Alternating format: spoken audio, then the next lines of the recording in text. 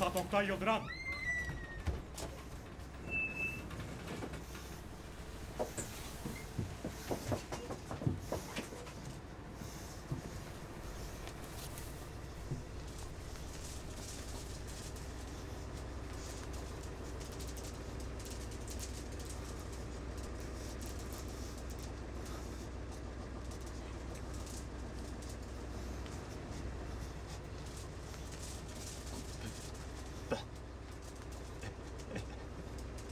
Esat Oktay Yıldıran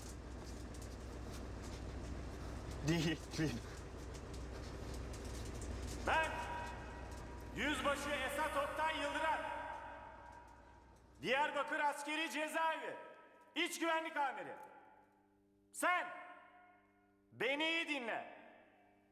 Bu cezaevinin kuralları var. Bu kurallara uyacaksın. Burası bir cezaevi değil, askeri bir okuldur. Kurallara uyarsan rahat edersin. Kurallara uyarsan devlet seni yaşatır. Kurallara uyarsan bütün ihtiyaçların karşılanır. Öyle komünizmdir, Marksizmdir, sosyalizmdir, Kürtlüktür. Böyle sapkın düşünceleri kafandan söküp atacaksın. Sen sökmezsen ben söküp almasını bilirim. Sana 3 gün süre. Kahrolsun faşist diktatörlük! Yaşasın sosyalizm! Kürt halkının varlığını savunmak asla bölücülük değildir. Yaşasın Kürt halkının özgürlük mücadelesi. Yaşasın Türk ve Kürt halklarının kardeşliği. Sana 3 gün süre.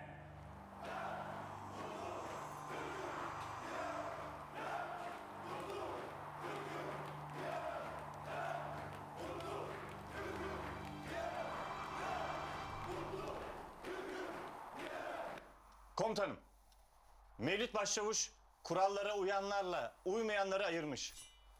Kurallara uyanları koğuşlarına, uymayanları 35 ve 36'ya göndermiş. Ben bugün teftiş ettim. Kurallara uymayanların da kurallara uyması bizzat sağlanacaktır komutanım. Bak yüzbaşı, savaştaki birinci kural, düşmanını asla küçümsemeyeceksin. Karşımızda hiçbir güç kalmadı. Sadece apocular var. Onların da önder kadrolarındaki en büyük bölümü elimizde.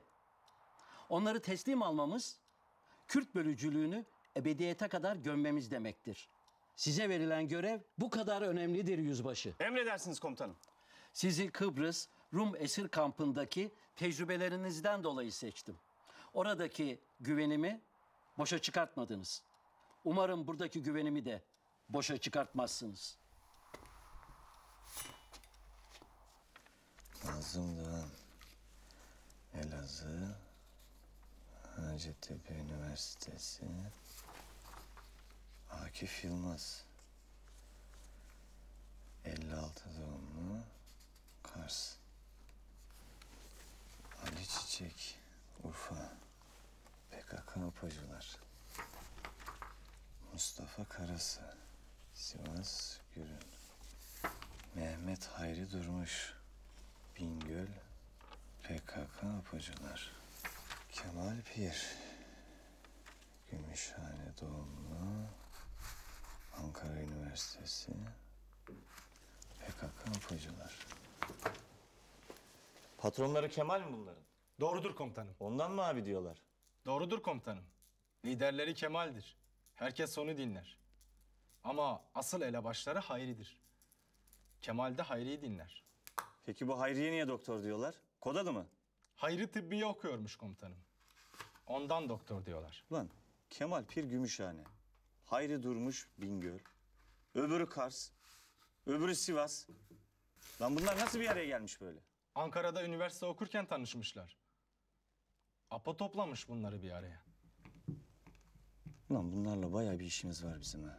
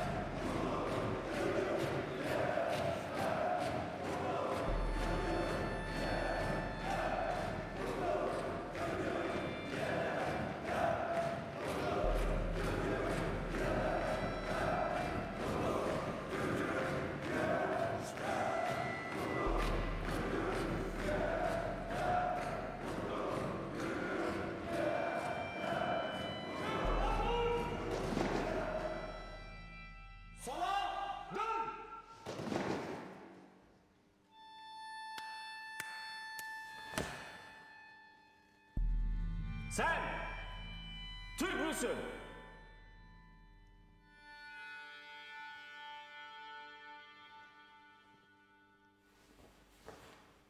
Sağ dön. Koşarım. İleri marş.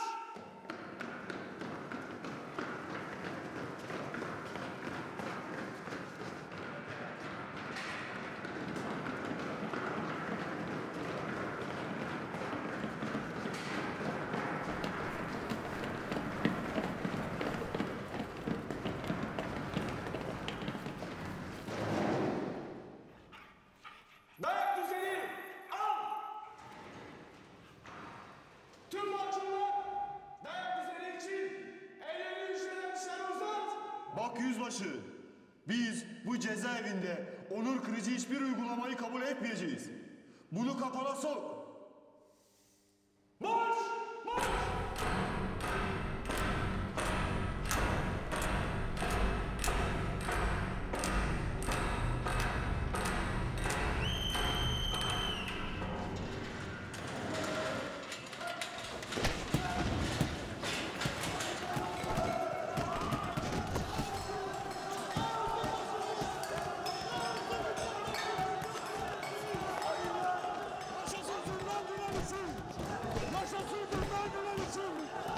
Bu insançılıklarını unutmayın. Kürdistan Vietnamlaşıyor.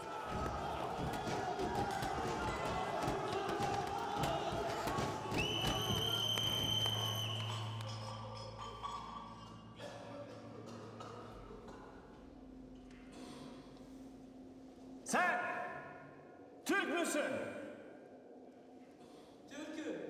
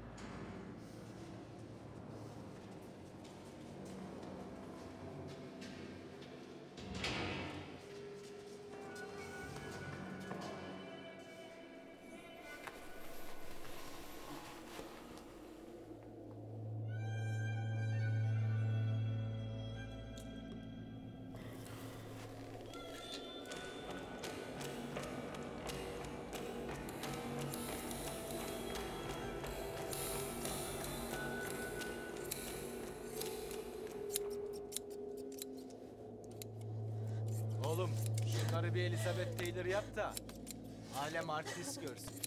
Gözümüz gönlümüz açılsın. Devrim yapacaklarmış. Ben sizi artist yapacağım, artist.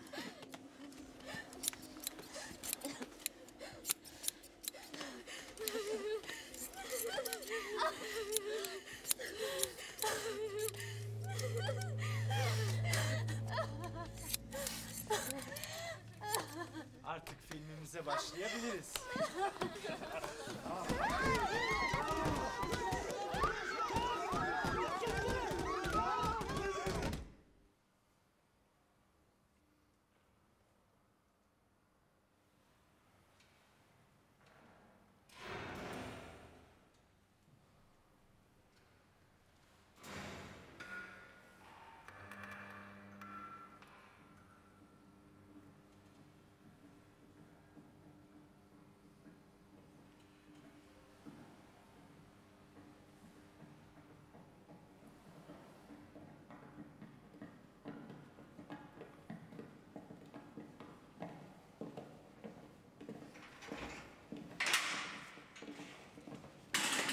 Kalkın kızlar! Pideleriniz geldi. Kalk kalk kalk kalk kalk. Oğlum şu kurallara uyanlara pidelerini dağıt bakayım. Kalk kalk kalk kalk. Hadi kalkın kızlar. Kalk kalk kalk kalk. Kalk kalk kalk kalk kalk kalk. Kalk. Bakın evlatçıklarım. Görüyorsunuz ki devlet baba kurallara uyanlara iyi bakıyor. Siz de Türk'üm deyin, rahat edin. Yemek, çay, sigara.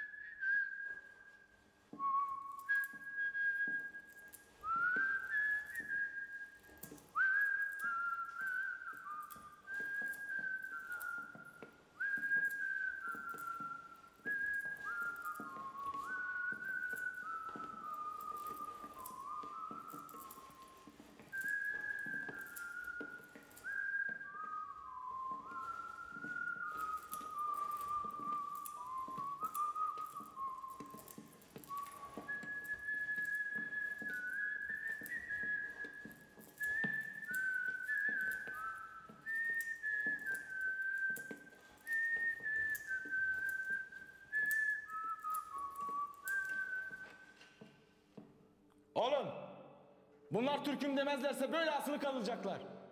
Yemek de yok bunlara. Hadi kızlar.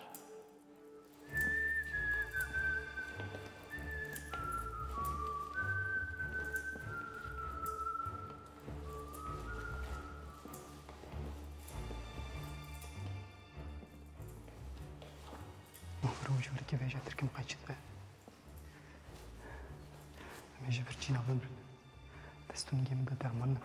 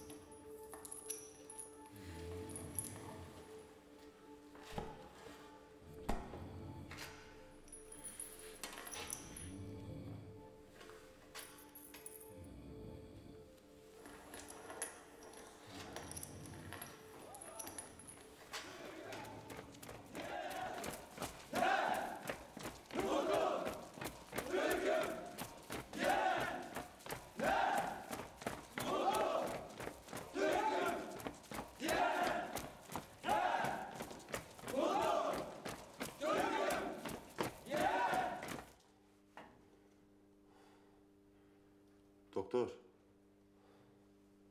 Dünya avran sayıyor.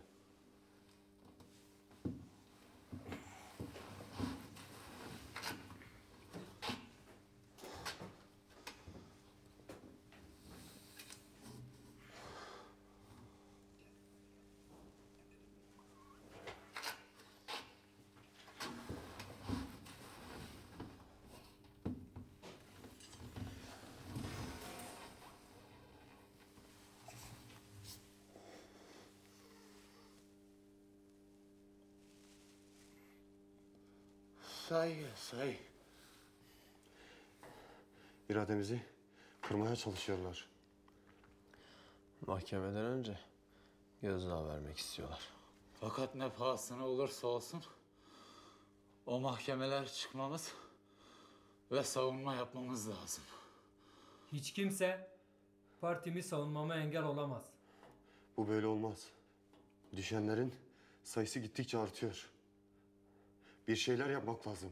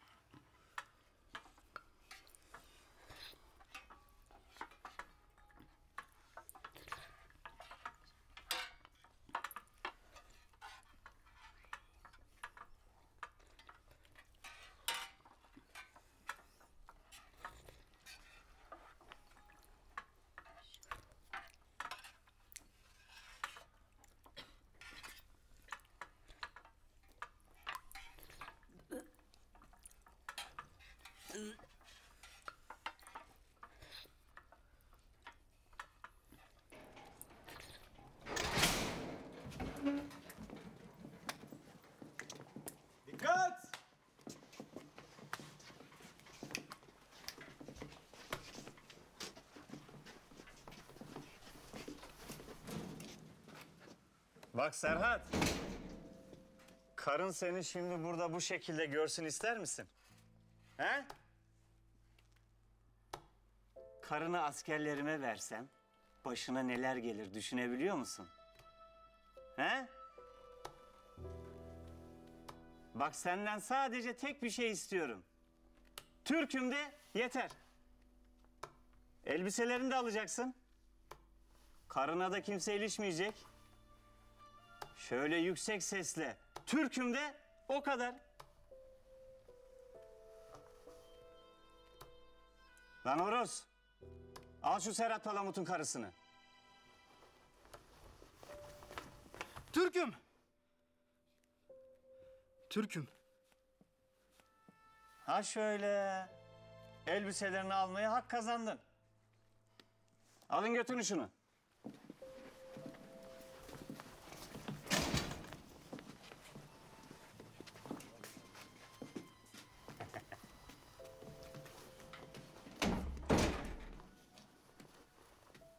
Kocan askerlerimin karısı oldu.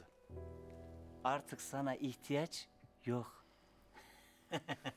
Bir daha bu koğuşta herhangi bir kadını taciz ederseniz ölüm orucuna başlarız.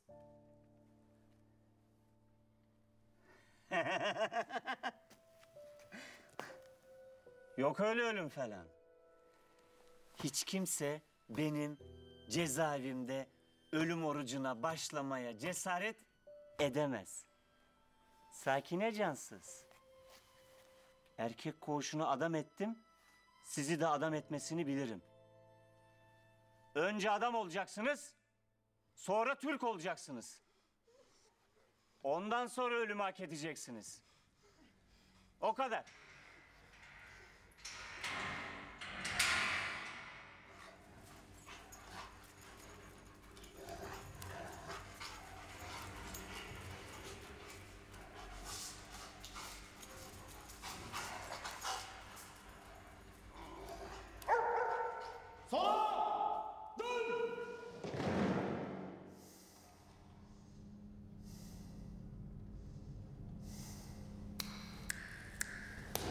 Yüzbaşı! Sen şimdi bizi dinle yüzbaşı. İşkencelerinizle bizleri teslim alamazsınız. Üzerimizde yürüttüğünüz insanlık dışı uygulamaları kabul etmiyoruz. Bugünden itibaren onur kırıcı uygulamaları protesto etmek için 14 arkadaşımla birlikte ölüm orucuna başlıyorum. Ben Mehmet Hayri Durmuş. Ölüm orucuna başlıyorum. Ben Mustafa Karasu. Ben de ölüm orucuna başlıyorum. Ben Akif Yılmaz. Ben de başlıyorum. Ben Ali Yerek. Ben de ölüm orucuna başlıyorum. Ben de başlıyorum.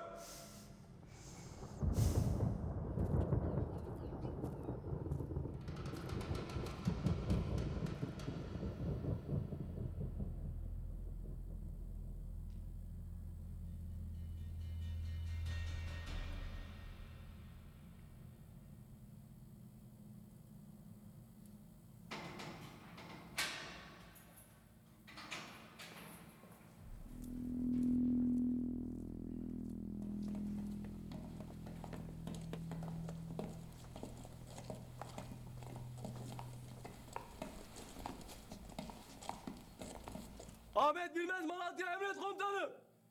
Fehmi Yaşar Urfa Emret Komutanı. Tekmir ver lan. Yürü lan, tekmir yoksa yürü lan. Basma lan duruşuna. Sıktığımın evladı. Ne bakarsın lan mal mal. Emredersin komutan diyeceksin. Emredersin. Türkçe bilmiyor komutanım. Sen avukat mısın lan? He? Sen avukat mısın? Ne demek Türkçe bilmiyorum? Türk değil misiniz lan siz? Bölücülük yapmayı biliyorsunuz ama. Görüşeceğiz bakalım. Görüşeceğiz. Ben de sizi Türkçe'ye büyülüğü yapmazsam ananı siksinler benim. Götünüzü kırına kadar hepinizi Türk yapmazsam bana da düşer demesinler.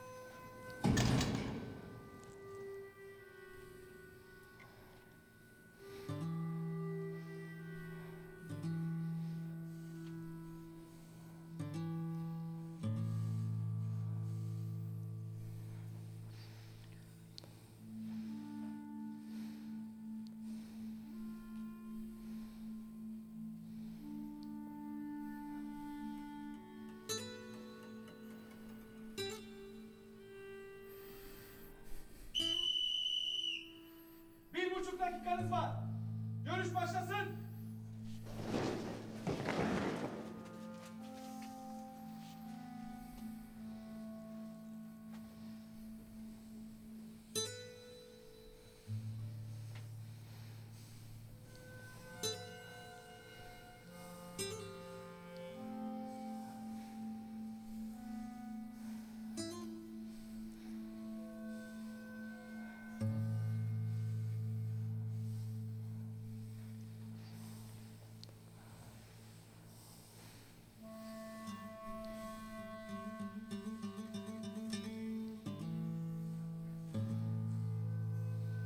Çavayı Berkam. Türkçe konuşmak yasak.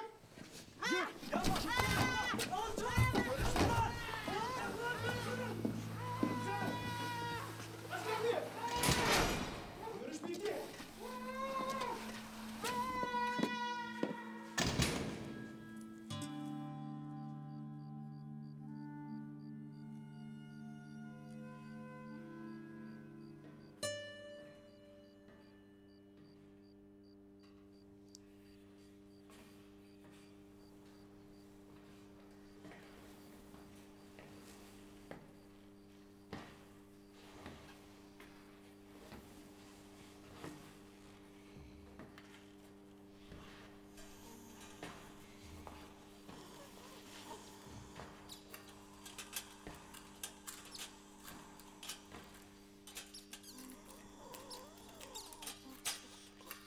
Lan İbne, seni boşuna mı getirdik revire?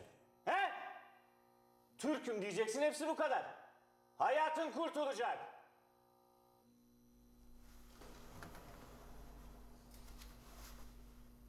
Bak Ali, boğazın çok kötü.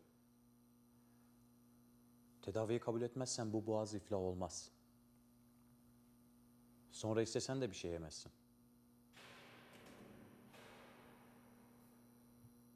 Alın götürün bu İbne'yi.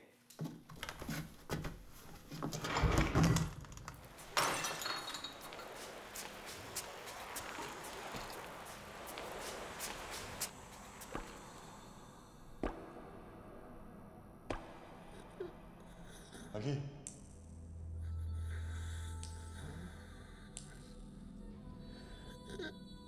Ali.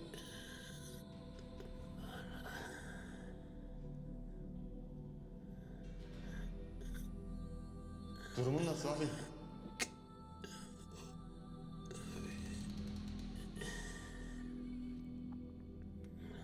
Neden cevap vermiyorsun?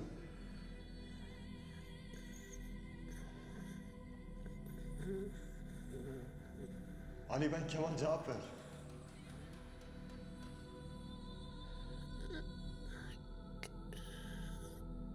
Ne yaptılar sana?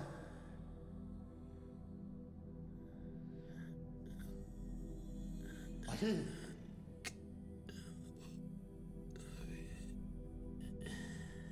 Neden cevap vermiyorsun Ali? Ali.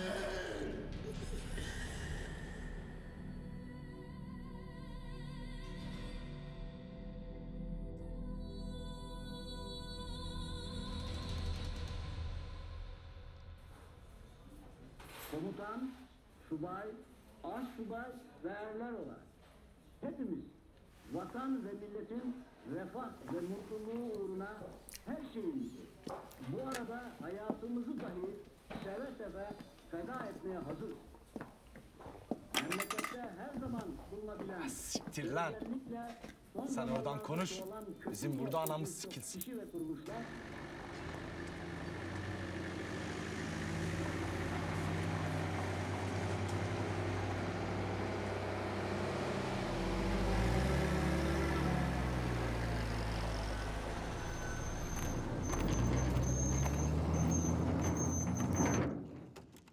PKK Apocular ana davasının tutuklu sanıklarının tümünün duruşma salonunda hazır olduğu görüldü.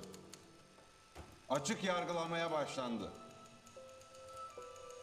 Diyarbakır Sıkı Yönetim Komutanlığı askeri savcılığınca hazırlanan 19 Ocak 1981 tarihli ve 1981'e 59 sayılı iddianame sanıkların yüzüne karşı okundu. Devletin hakimiyeti altında bulunan topraklardan bir kısmını devlet idaresinden ayırmaya matuf silahlı çete teşkil ettiğiniz ve bu çetenin üyesi olarak eylemlerde bulunduğunuz iddia edilmektedir. İsimlerini okuyacağım sanıklar kürsüye gelip kimlik bildiriminde bulunacaklar. Mustafa Heybetli. Adın soyadın. Mustafa Heybetli. Doğum yerin ve doğum tarihin. 1954 Siverek. Mesleğin. Elektrik teknisyeni. Tamam, yerine geçebilirsin. Mazlum Doğan.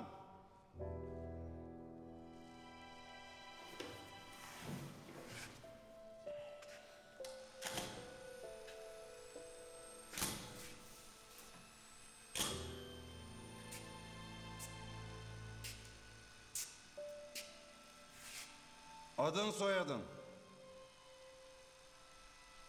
Cezaevinde tutsaklara ağır işkenceler, insanlık dışı muameleler yapılıyor. Bunu protesto etmek için 35. koğuştan 14 arkadaşımız 40 gündür ölüm orucundadırlar. Ali Yerek arkadaşımız ölüm orucunu bırakmış fakat kuralları kabul etmediği için tedavi edilmemiş ve hayatını kaybetmiştir.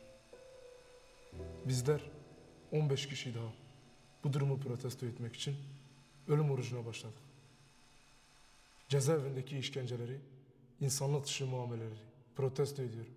Kimlik bildiriminde bulunmayı reddediyorum. Burası mahkeme.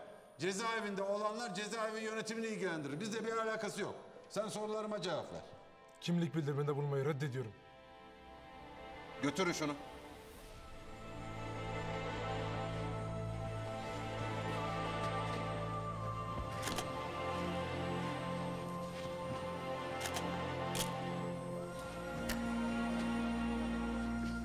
Burası işkencehane mi, mahkeme mi?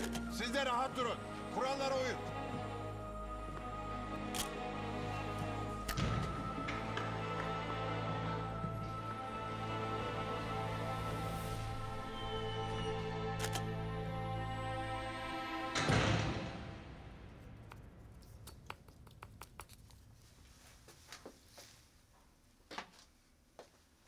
Sana bu görevi verdiğimde başaracağını sanmıştım. Oysa görüyorum ki eline yüzüne bulaştırdın. Komutanım. Başlatma şimdi komutanımdan. Sen bu işin ciddiyetini anlayamadın. Ankara bu olayı duyarsa ne der biliyor musun? Amacımız onları öldürüp kahraman ilan etmek değil. Bitirmek. Anladın mı? Bitirmek. Buradan Türk olarak çıkacaklar. Kürt olarak nefes bile almayacaklar. Şimdi git bu işi bir an evvel çöz yüzbaşı. İstediğini yapabilirsin. Dikkat et. Fazla ölüm olmasın. Emredersiniz komutanım.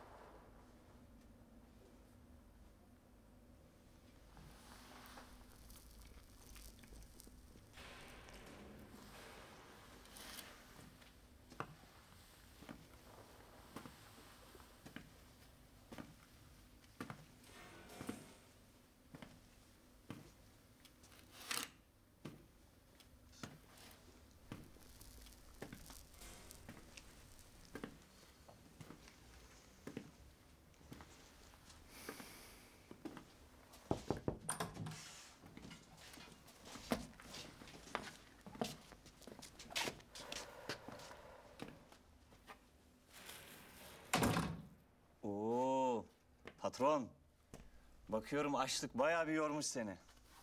Şöyle otur da bir konuşalım seninle. Muhabbet etmek için burada olmadığımı biliyorum yüzbaşı. Derdin neyse sen asıl onu söyle. Bak Kemal, tamam anladık ölümü kafana koymuşsun.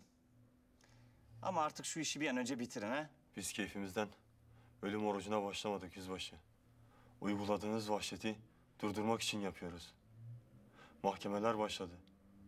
Savunma yapmamıza bile dahi izin vermiyorsunuz.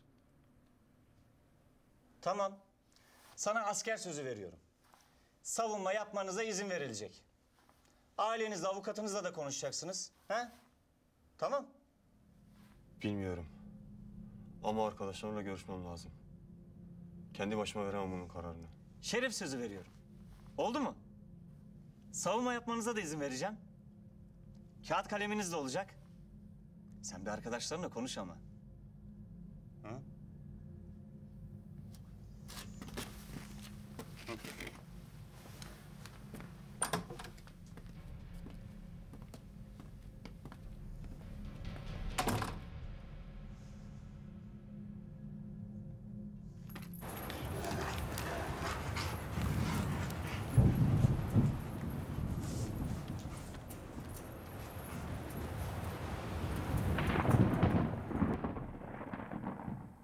Türk'üm de, Türk'üm.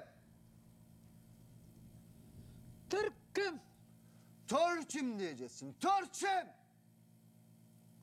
Tamam, Türk'üm. Bak karı, bak delirtme beni. Türk'üm diyeceksin, Türk'üm. Tövbe. Kırk yeni sana bir şey Türk'üm şimdi diyeceğim.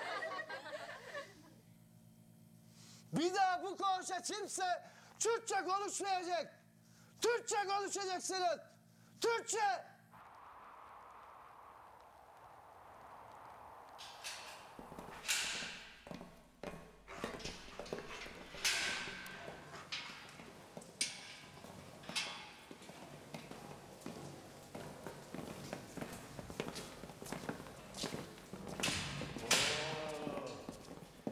Hayırdır beyler?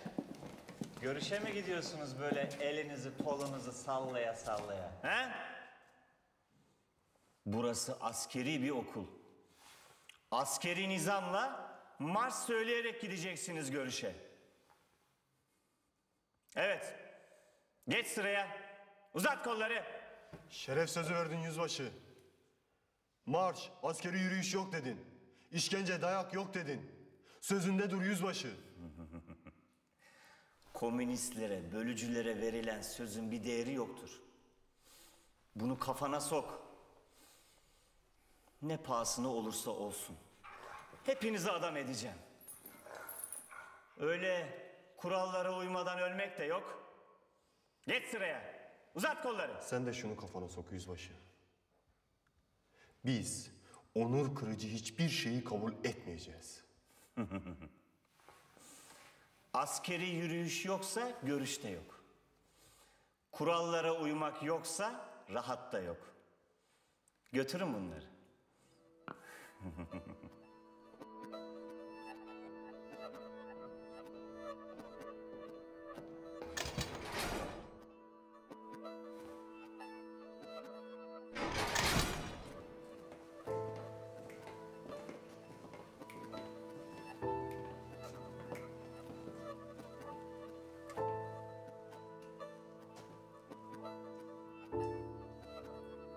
Sorun yok, iyiler. Devam edebilirsiniz.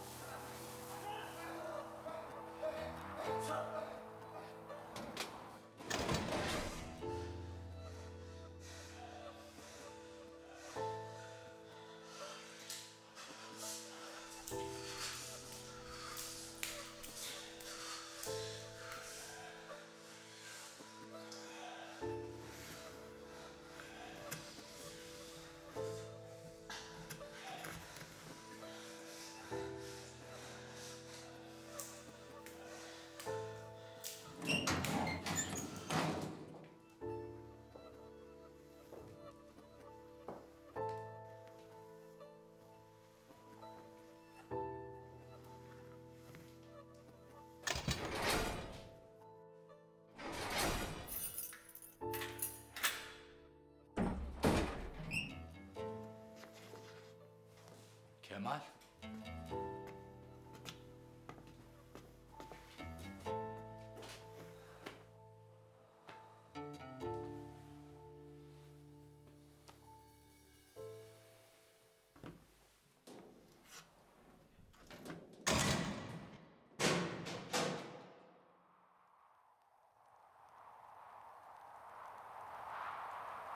Uygun adım. İleri. Marş. Sol. Sol. Sol. Sol. Sol.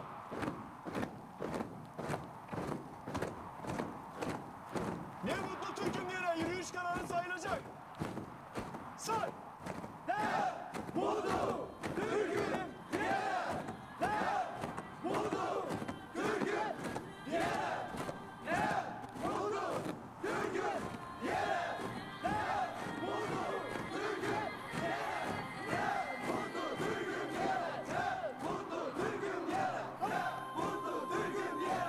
Şunu, Osman!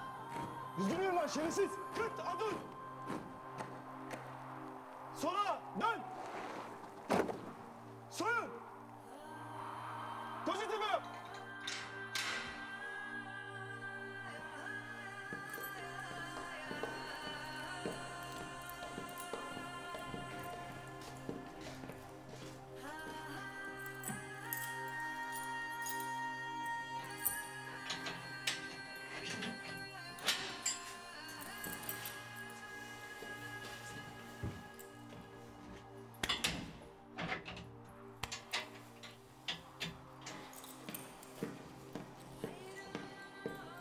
Ne oluyor?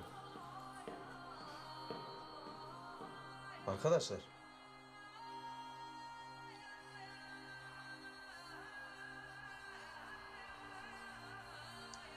Direniş.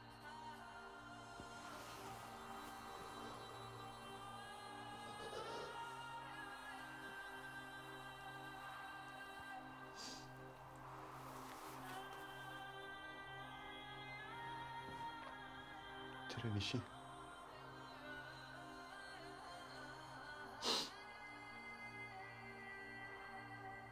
Bırak.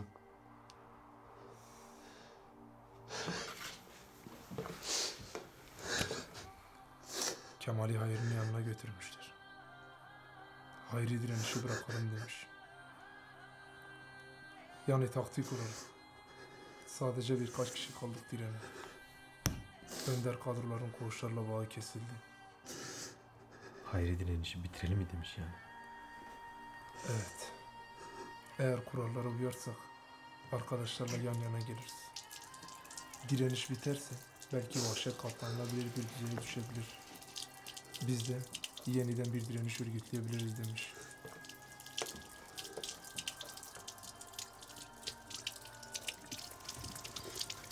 Tamam Kemal. Direnç bırakılabilir bir süreliğine. Daha büyük bir direniş için.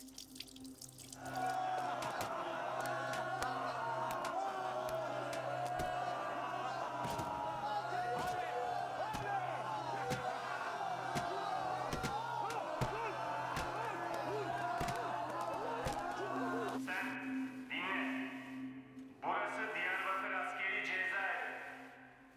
Burada herkes kurallara uyar. Ama bir ay, ama bir yıl sonra. Sizleri ıslah edecek, içinizdeki devlet millet düşmanlığını yok edeceğim. Öyle olacaksın ki cezan bittiğinde biz seni bıraksak da sen kendin buradan gitmek istemeyeceksin. Dinle. Liderlerin de teslim oldu. İçinde bölücü fitne düşüncesi dolaşan herkes bilsin ki devlet güçlüdür. Devlete karşı direnmek boşunadır. Bugün cezaevimiz için yeni bir gündür.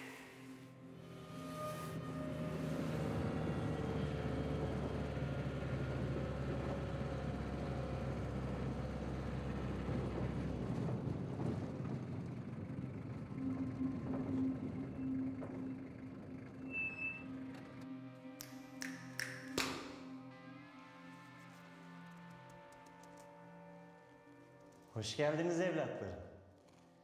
Hoş geldiniz. Burası Diyarbakır Askeri Cezaevi. Ben İç Güvenlik Amiri Esat Oktay Yıldıran. Gördüğüm kadarıyla gözaltında size pek iyi bakmamışlar. Ama burada devletin bize birer emanetisiniz. Cezanızı tamamlatıp sağ salim ailelerinize teslim etmek bizim görevimiz.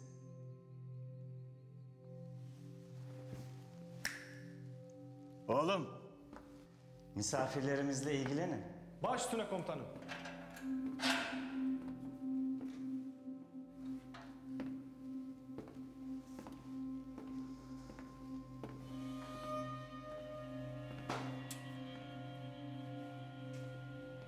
Oğlum, şunları bir hamama götürün. Yıkanıp paklansınlar.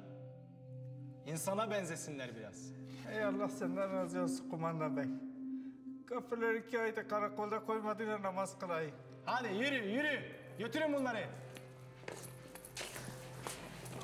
Kumandan bey, beni buraya neye getirdiler ben de bilmiyorum. Valla dediler sana tarlada apoçiler geçmiş. Ben nereden bilebilirim? Kumandan bey, benim namaz kılmam lazım. Vallahi günahım çok oldu ya. Tamam hacı amca tamam. Temizlen, yıkan, kılırsın namazını.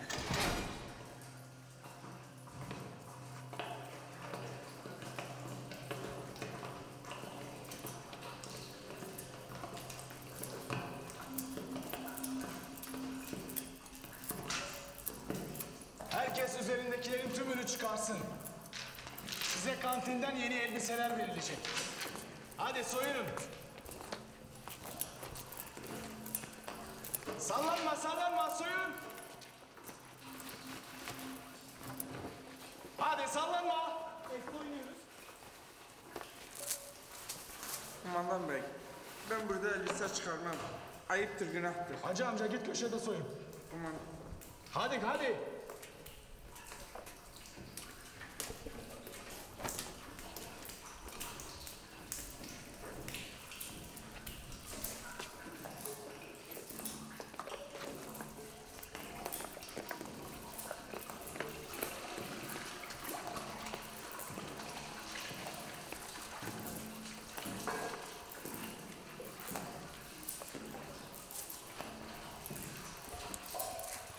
Cehenneme hoş geldiniz kızlar.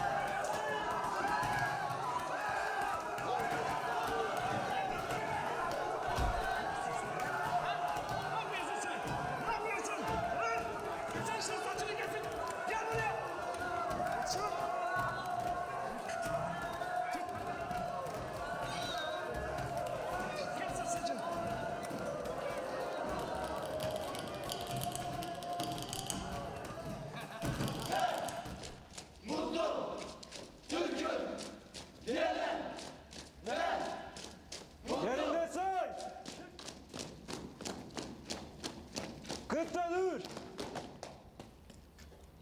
Sola dön.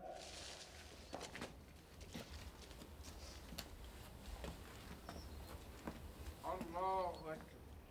Ne arıyorsun lan? Eylem mi yapıyorsun lan İbni? Allahu Ekber. Herkes kendine 1 dakika içinde bir parça bok bulup kafasına sürsün.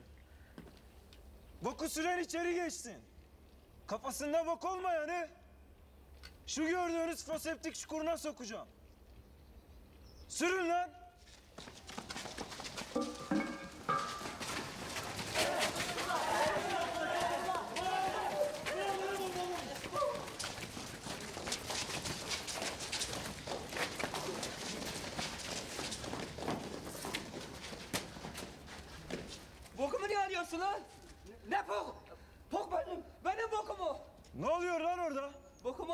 komutanım. Komutan bey, Fırat ki, Pok ben. Gelin lan bakalım buraya. Nerede lan senin bokun? Uçaldı komutanın bokumu. Girin lan şu çukura. Atın lan şunları şu çukura.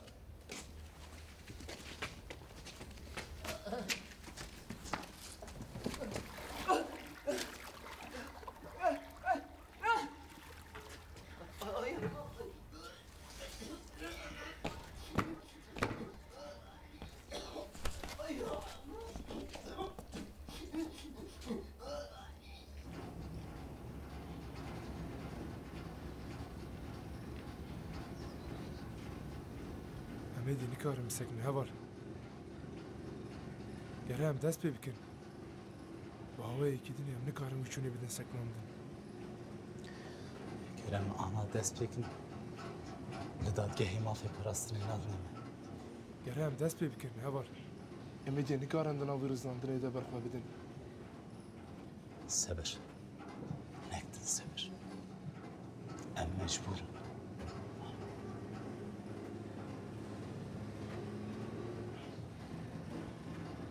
Beni tehdit edenlerin arasında Serhat Palamut ve Mazlum Doğan da vardı. Birkaç tanesinde tabanca da vardı. Beni örgüte zorla soktular. Pişmansın yani. Evet, pişmanım. Devlet büyüktür. Geldim devlete sığındım. Devlet cezaevinde bize çok iyi bakıyor. Koşullarımız çok iyidir.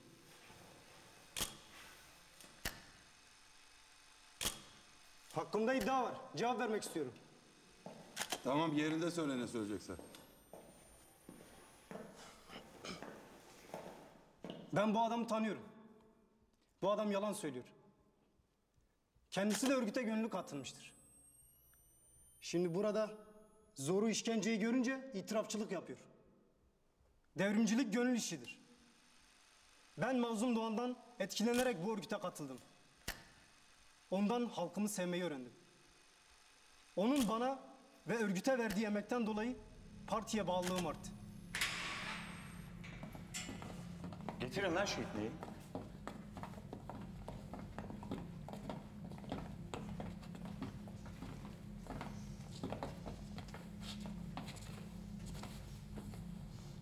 Sen neyine güveniyorsun mahkemede siyasi savunma yapıyorsun ha? He?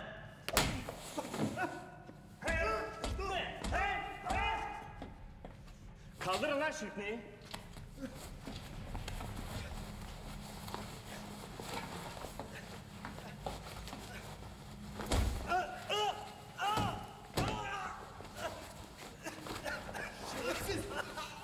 Çıkarın lan şunun pantolonunu. Bakalım job girince bir daha siyasi savunma yapabilecek mi ha?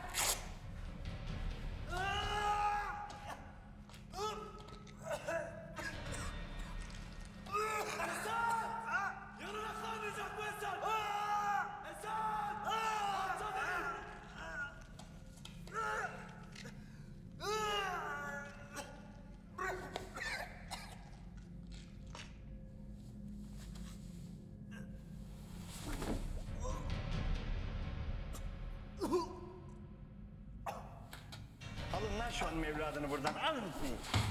Kusmak da ne lan? Kusman geldiğini kusmayacaksın oğlum. Kendi içine kusacaksın lan.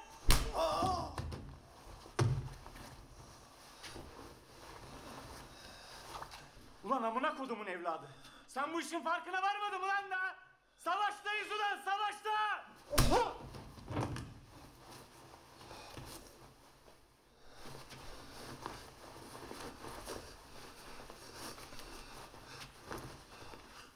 Her zayıflığımız bize misliyle geri döner. Senin bir zayıflığını görürsem o jopu sana sokarım, anladın mı?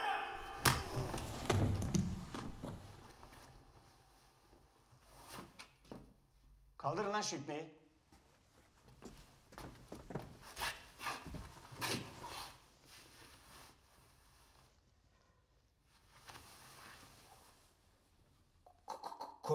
Komutanım ölmüş galiba. Ölmedi oğlum. Terhis oldu gitti. Ne olmuş? Terhis oldu. Ne olmuş? Terhis oldu. Ne olmuş? konuş. Teslim olun. Ha.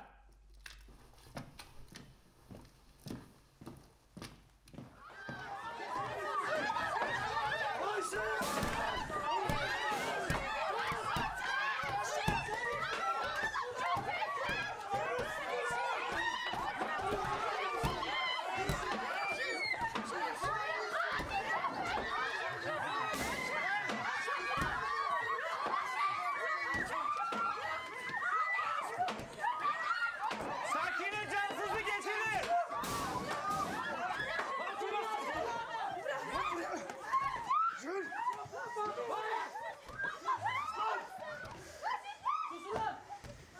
Demek arkadaşlarına not gönderecektin ha?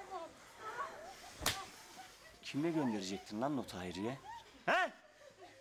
Demek Hayri tamam dese ölüm orucunu başlatacaktınız öyle mi? Madem içimizde ispiyoncun var, öğrenseydin Esat Oktay. Asla buradan itirafçı çıkaramayacaksın. Arkadaşlarımıza ulaşmanın bir yolunu bulacağız. Ölüm orucuna başlamamıza da asla engel olamayacaksın. Teslim oldu, teslim. Bütün liderlerin ayağımın dibinde diz çöktü. Bitti her şey. Bitti.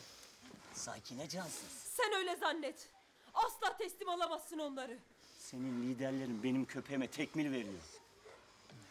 Göreceksiniz lan. Hepinizi adam etmezsem, köpeğime siktirmezsem bana da Esat Oktay demesinler.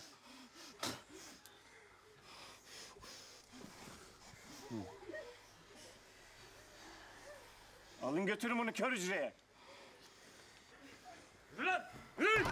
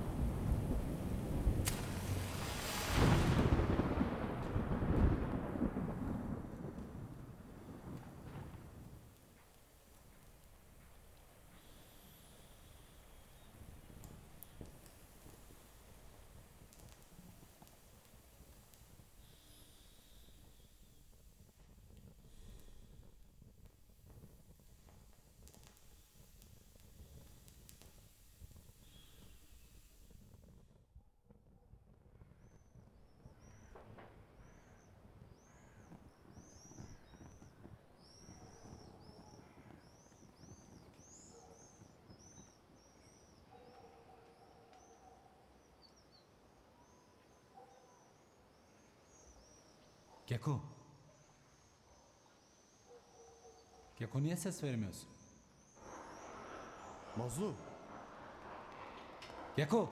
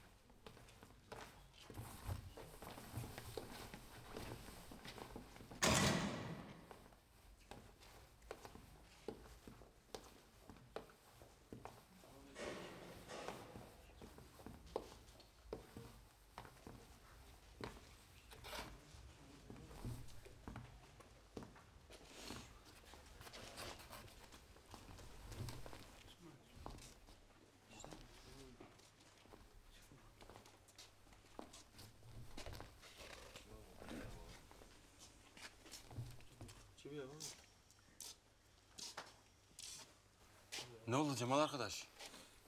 Kötü bir şey mi oldu mahkemede?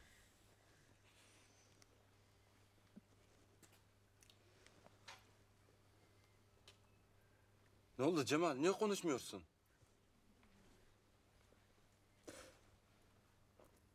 Masum. Kendini yakmış. Nevroz gecesi kendini yakmış Masum.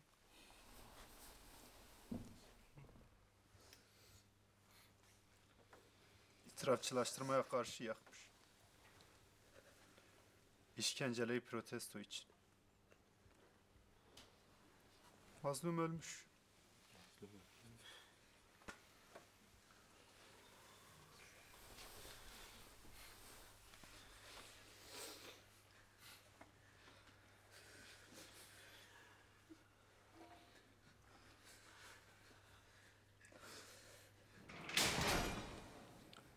Marş düzeni al!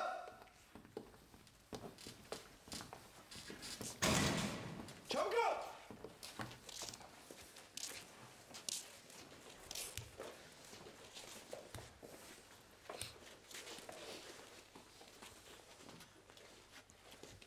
Tarihi çevir marşına başla! Tarihi çevir, naz sesi kızarak sesi bunlar. Tarihi çevir, naz sesi kızarak sesi bunlar. Gelmiş onların kalbini kızak gibi huğurlar.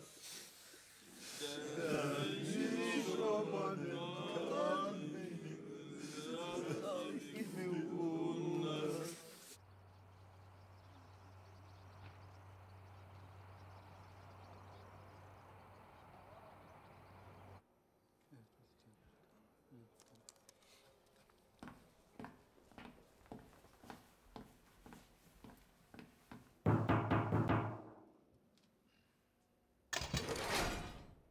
Kantin listen hazır mı Necmi? Hazır komutanım. Ver bakayım.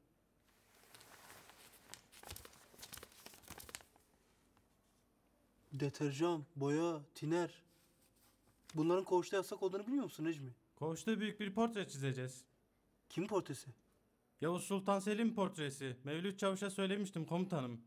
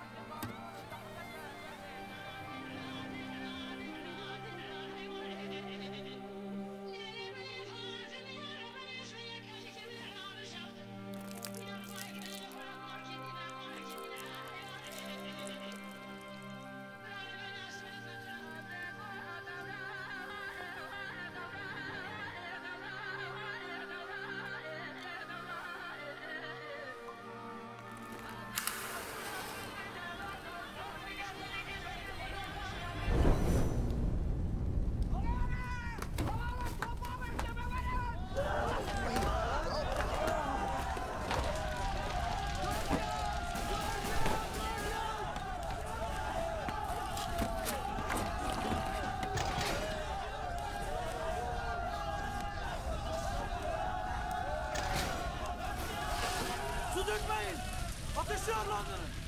Bu bir eylemdir. Su döken haindir.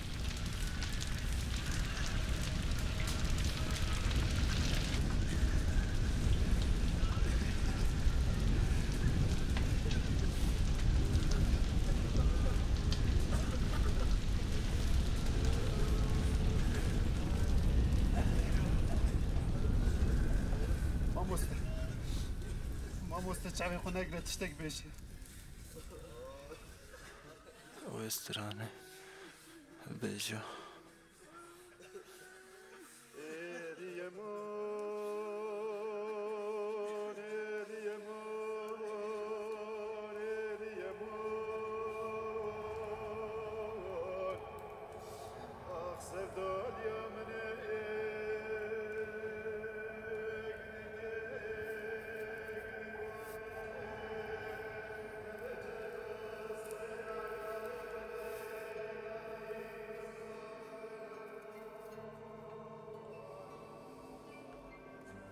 Mazlum, eylemiyle bize teslimiyetin karanlığından çıkış yolunu göstermiştir.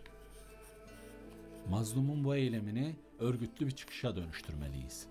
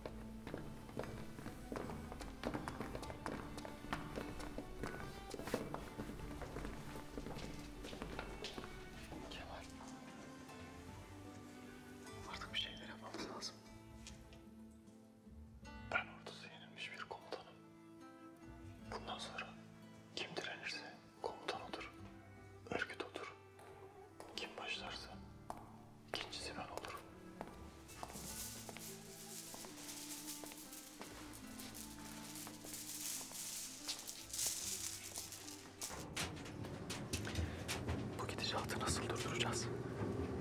İşkenceler çok ağır. İnsanlar dayanamıyor. Her gün birileri itirazcı oluyor. Güçlü bir eylem başlatmalıyız. Bu kez başaramazsak her şey biter. Başarmaktan başka seçeneğimiz yok. Sadece başlatmak yetmez. Eylemin koğuştakilere, ailelere ve dışarıya duyurulması çok önemli. Urfa grubu kalabalık. Hem koğuşlardan çok arkadaş olacak, hem de ziyaretçi çok olur. Eylem onları mahkemesine açıklayabiliriz.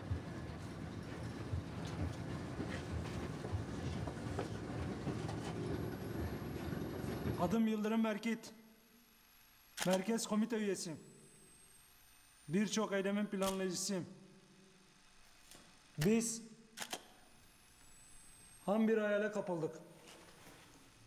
Bir ordu kuracağımızı, devleti yeneceğimizi sandık. Birçok masum insanı da bu maceraya sürükledik. Onları robotlaştırdık. Ben pişman olduğum için devlete sığındım. Cezaevinde bize iyi bakılıyor. Tamam. Başka bir şey demiyorsan yerine geç. Tüm arkadaşlarıma sesleniyorum. Onlar da girmiş oldukları bu yoldan dönsünler. Devlet affedicidir.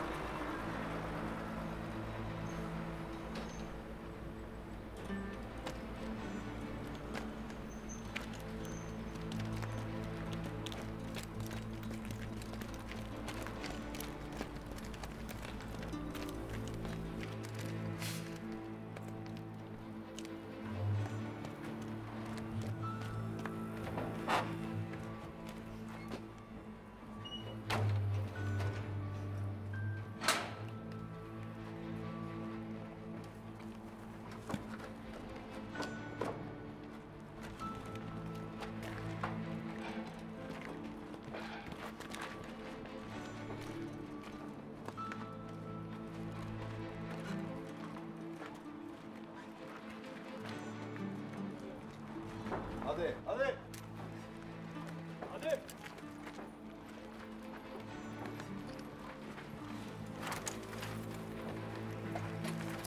Durma, yürü, yürü. Lan! Yürü! Yürü!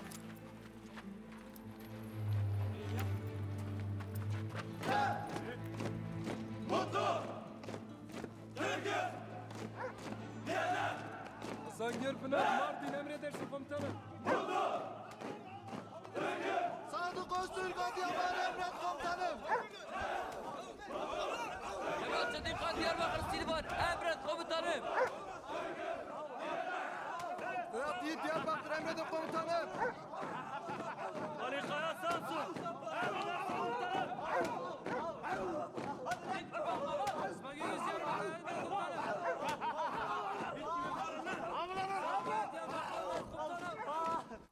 Hakim Bey, 2 saldırı yatıyorsun, vermiyorsun.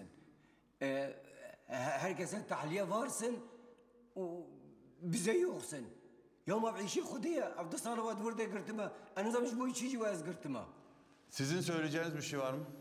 Sayın Başkan, müvekkilimin tahliyesini talep ediyorum. Yaz kızım.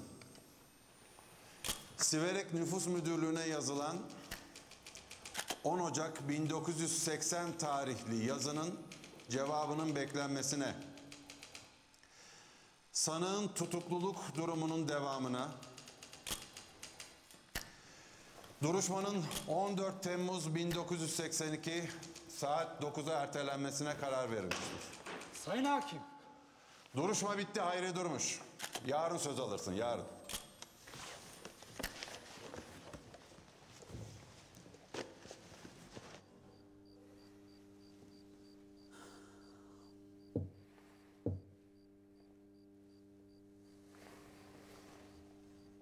Karasın. Karasın. Hayır.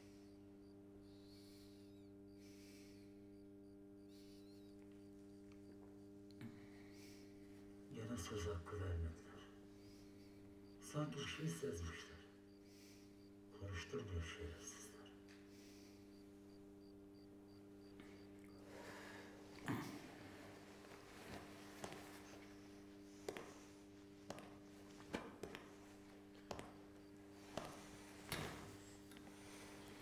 Sen bu olay hakkında ne diyorsun bakalım?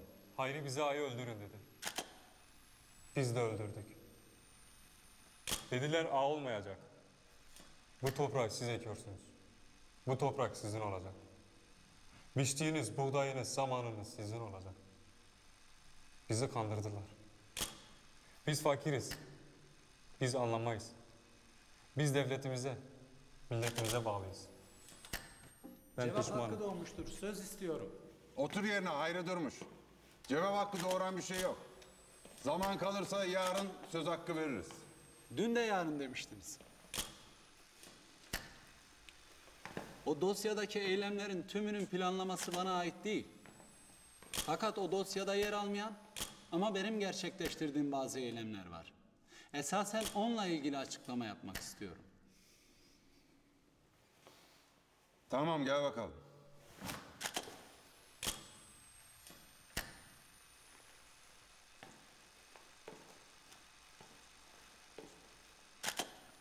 Fakat kısa tut. Dosya dışında bir konuşma olmasın.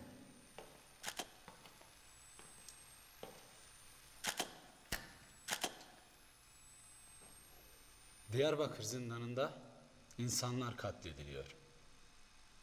Cezaevinden cesetler çıkıyor. Yüzlerce insan sakat kaldı ve görmüş olduğu işkenceden dolayı delirdi. Onurunu ve insanlığını korumak isteyenlere karşı ölümden ve itirafçılıktan başka bir yol bırakmıyorsunuz. Bizler haklı ve meşru bir mücadele veriyoruz.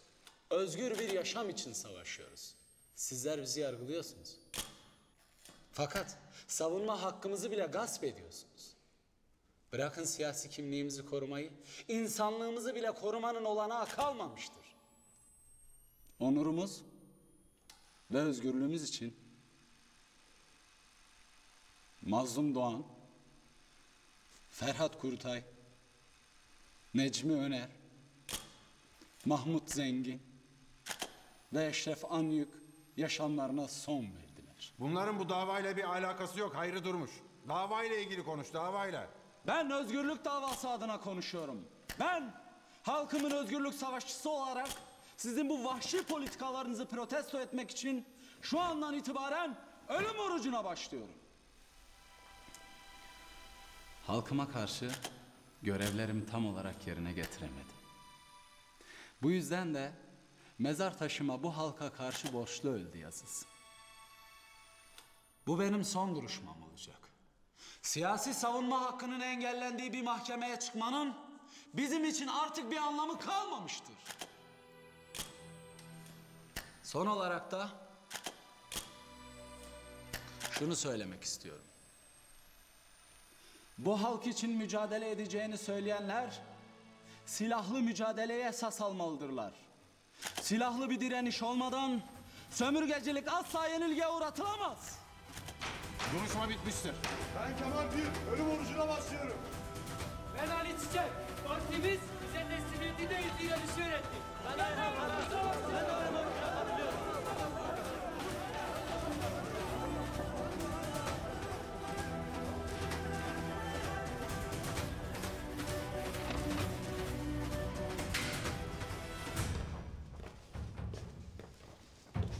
Başardık!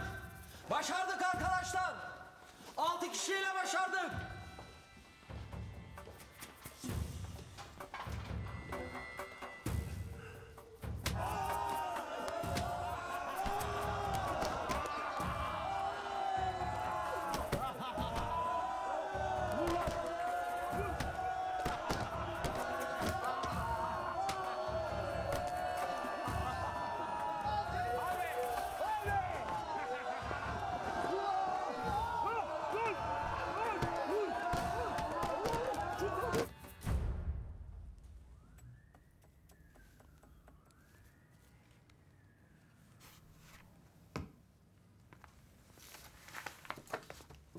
Bakınız Kemal Paşam, bu böyle olmaz. Ordu koskoca bir ihtilal yapıyor, tüm ülkeyi kontrol altına alıyor. Siz bir cezaevini kontrol edemiyorsunuz. Nitekim örgü çökertildi. Neredeyse tüm liderler elimizde. Geri kalanları da yurt dışına kaçtı. Kürt isyanını gömün diye size teslim ettik bunları. Bu cezaevi bu iş için inşa edildi. Siz adamlara bir ölüm orucuyla yeniden dirilme fırsatı veriyorsunuz. Gereğini yap Kemal Paşa. Sana askeri öğretecek değilim. Kullandığın taktikler işe yaramıyorsa taktiğini değiştirirsin.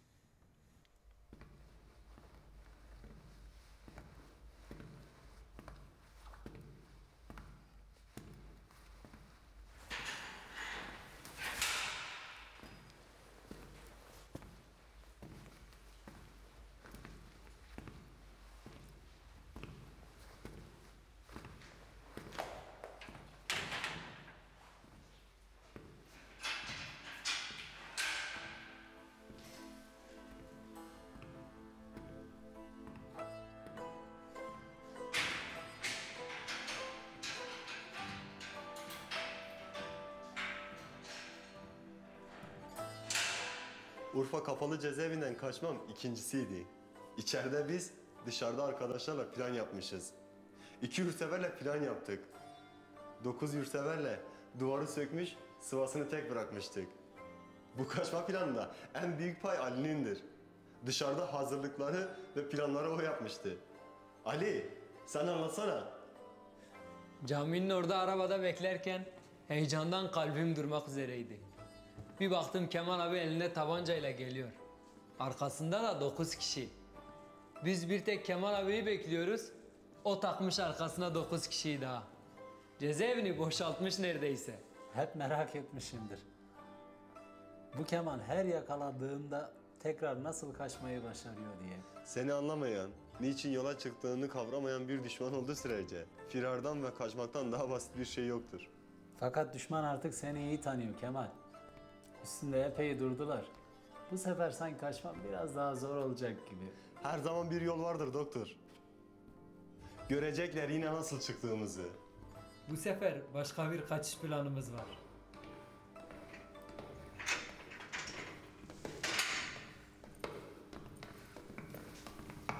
Oo, Karasu gelmiş.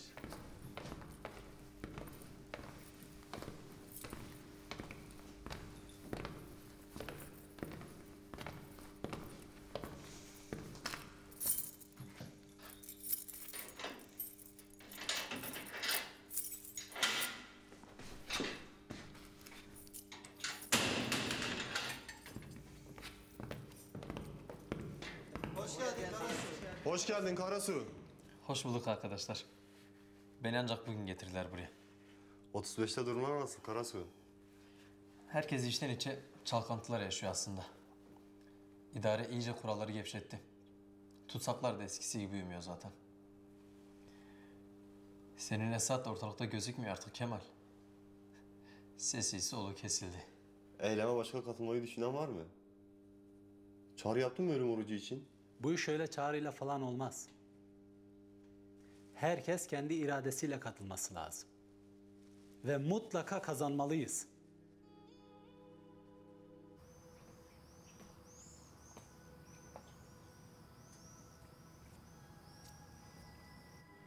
Tedavi olmak istemediğimizi söylemiştik doktor. Neyin derdindesiniz?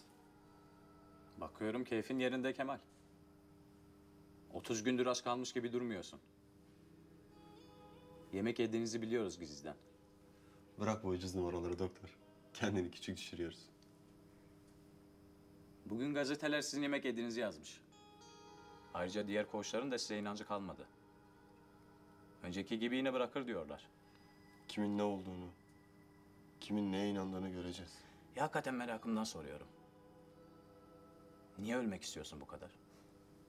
Yaşam güzel bir şey bence. Çok güzel yanı var hayatın. Yaşanmamış, yaşanacak çok güzel şey var. Ne bileyim, bir kadın elini tuttun mu hiç? Ya da çok paran oldu mu? Ha? Ne bileyim böyle parayı düşünmeden güzel bir ziyafet çektin mi? Bunları yaşamadan bu izbe yerde ölüp gideceksin. Bak şimdi doktor. Bizim öyle ölmeyi falan kafaya koyduğumuz yok. Aksine bizler yaşamı uğruna ölecek kadar çok seviyoruz. Bizim için mesele ne kadar yaşadığımız değil, nasıl yaşadığımızdır.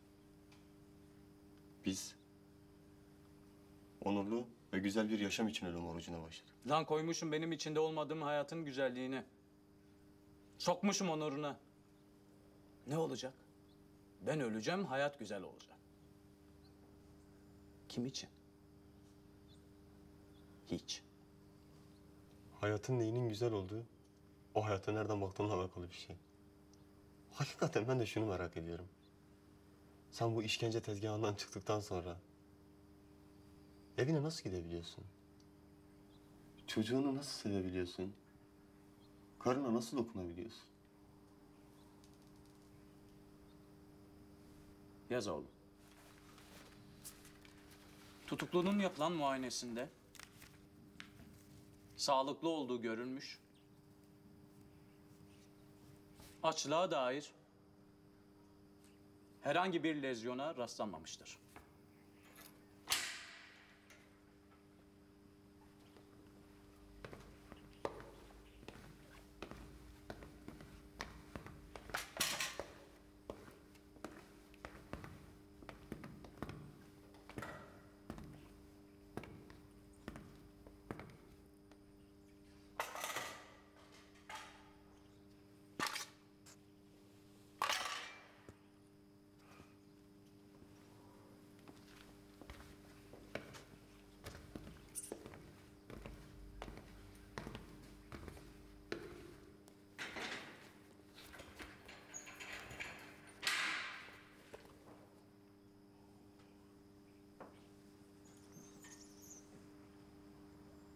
Doktor, sana annemin Laz böreğinden hiç bahsetmiş miydim? Evet Kemal. En az 50 kez bahsetmiştim. Ya hayır, anlatılmayacak gibi değil ki. Sana yemin ediyorum, okuldan çıkar çıkmaz, daha köyün başındayken anamın böreklerinin mis kokusu gelirdi burnuma. En çok da şu börekten sana yediremedim ya. Ona yanarım. Düşmanın yapamadığını ananın börekleri yapacak bize şimdi. Öyle lezzetli anlatıyorsun ki. Hepimiz ölüm orucunu bırakacağız. Kokusu ta burnuma kadar geldi.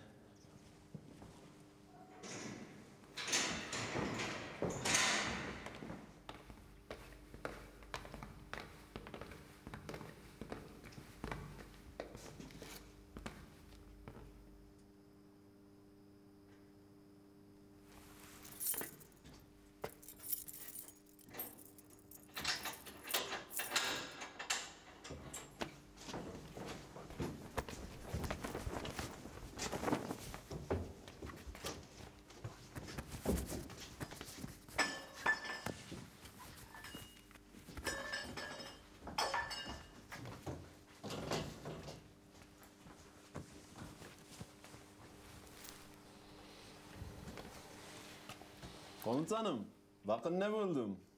Tutsak yemek yiyormuş. Bunların bir şeyler yediği kesin zaten. Ki ya 30 gündür bir şey yemiyorlar. Maşallah. Hepsi Türk gibi. Yalan söylüyorsun lan şerefsiz. Hepsi mi insansınız lan siz? Akif, sakin ol. Sakin. Yorma kendini.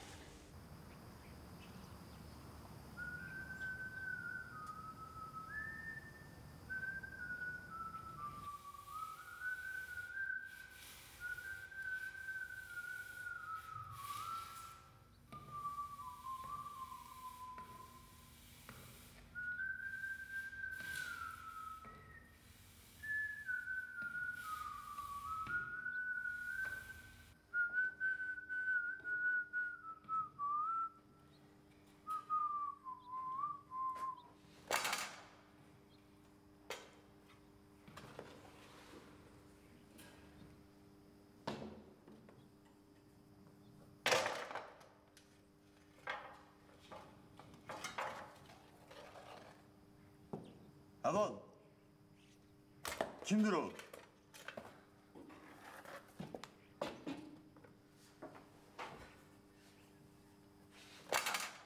Ayhan.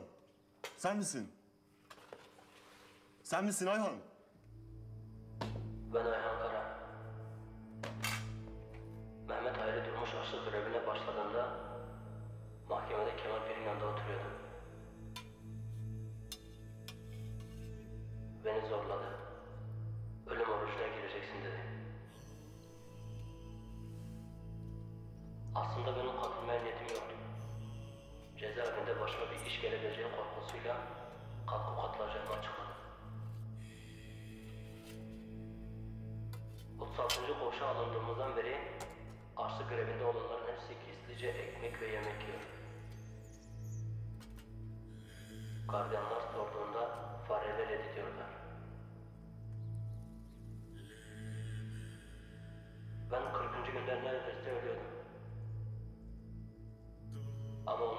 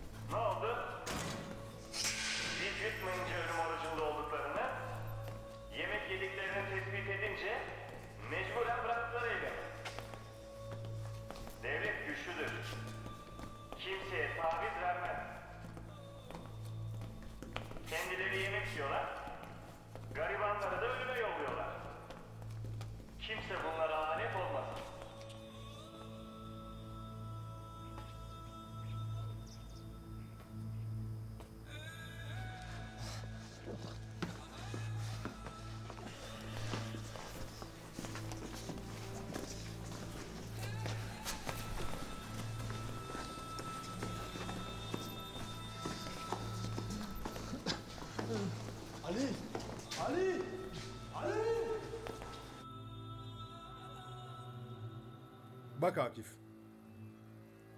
Dosyanı inceledim. Öğretmenmişsin. Hepimizi öğretmenler yetiştiriyor sonuçta. Böyle kendini öldürerek sonuç alınamayacağını sen hepsinden daha iyi bilirsin. Biraz önce Hayri Durmuş ve Ali Çiçek'le görüştüm. Bu teklifimi düşüneceklerini söylediler. Siz gidin bu lafları askerlerinize yutturun. Bana anlatmayın. Biz bir halk hareketiyiz. Halkımız doğruyu da yanlışı da bir öğretmenden daha iyi bilir.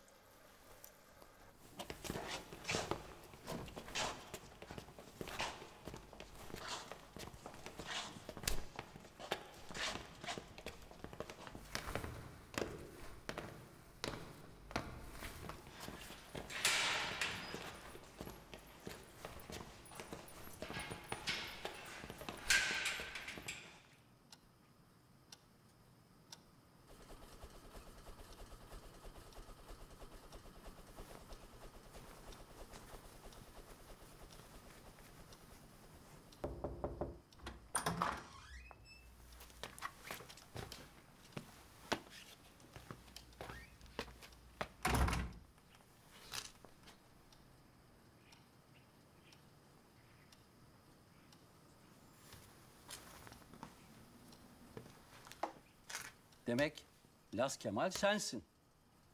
Lazlar mert insanlardır. Vatana, millete bağlı insanlardır. Sen nasıl bir Lazsın? Filistin'e gitmişsin, askeri eğitim almışsın. Türkiye'nin dağlarında askeri birlikler kurup başına geçecekmişsin. Bizim ordularımızla savaşacakmışsın.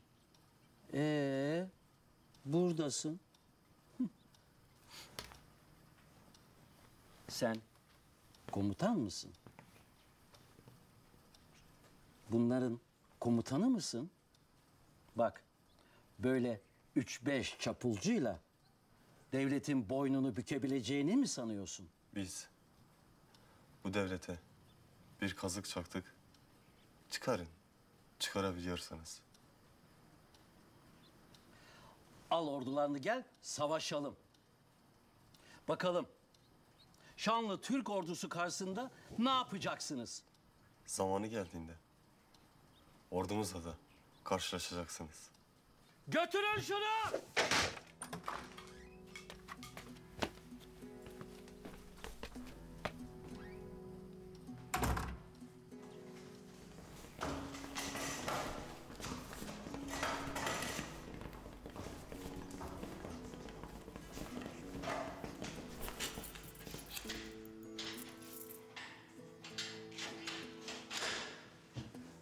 Arkadaşlar biz geldik.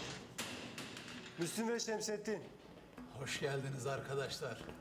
Arkadaşlar, direnişimiz umut vermeye başladı. İşte böyle arkadaşlar. Gittikçe çoğalıyoruz. Eyleme başlamakta zorlandım biraz. Karar verince de kararımızı mahkemede açıklayalım dedik. Ama bir türlü mahkemeye götürmediler. Ayhan Karan'ın konuşması olunca mahkeme kararını beklemeden eylemi açıkladık. Ne yapacaklar? Özgürlüğü için ölümü göze alan insana ne yapabilirler? Dün 6, bugün 10. Yarın milyonlar olacağız. Milyonlar.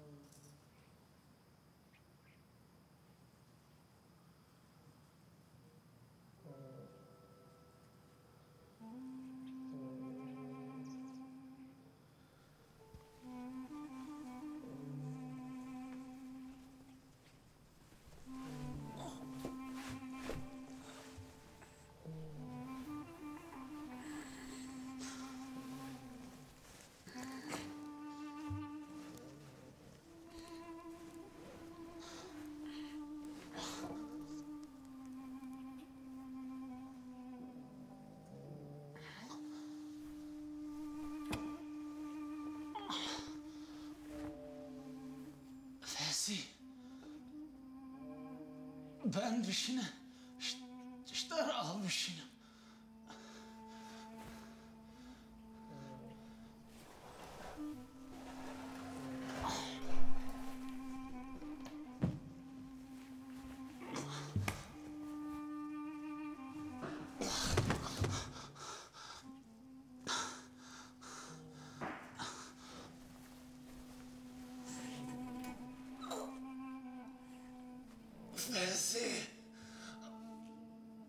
Du Navisi. Ben bir şeyler almışım.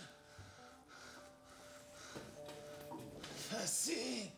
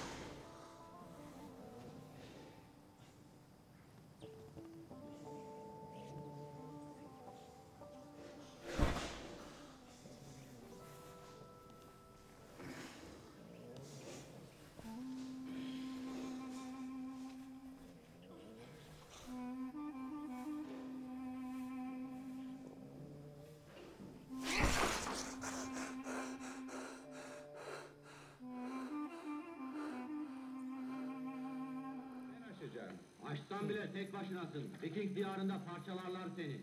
Türk olduğunu söyledim ya size.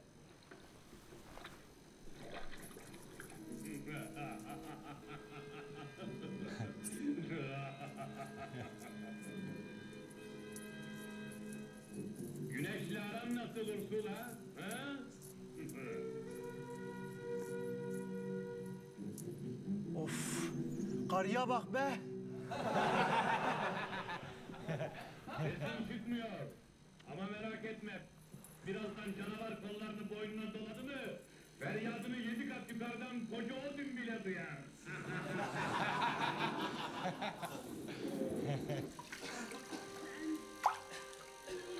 Kıpraşmayın lan! Kıpraşmayın! Buna kodumun çocukları kıpraşmayın!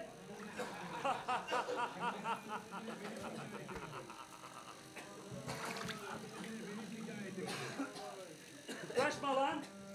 Kıpraşma oğlum, kıpraşma lan! Amına kodumun çocuğu!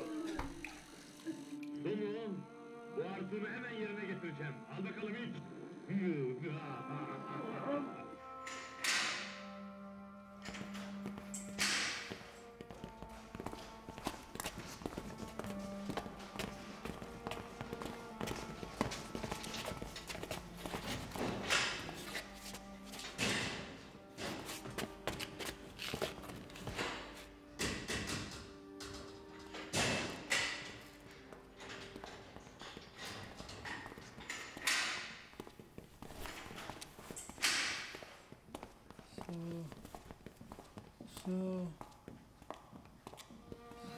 Kimdir gelen? Benim Kemal abi, Rahmi. Cahit ve Tikkocu Halil'le beraber geldik. 2 gündür işkence yapıyorlardı bize. Sinema salonunda. Ölüm orucundan vazgeçirmek için. Rahmi arkadaş, hiç suyun var mı? Veysi arkadaş, kötü durumda.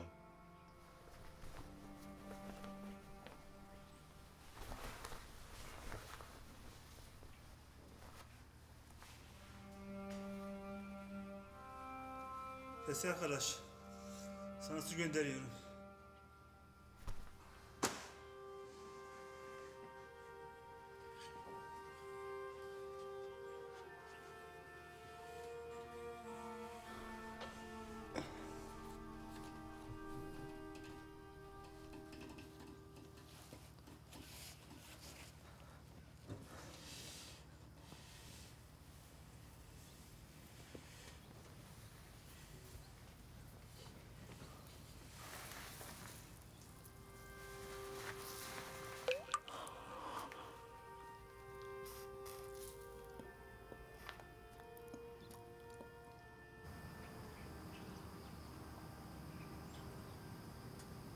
Bugün cezaevimizde ilk defa bir açık görüş gerçekleştiriliyor.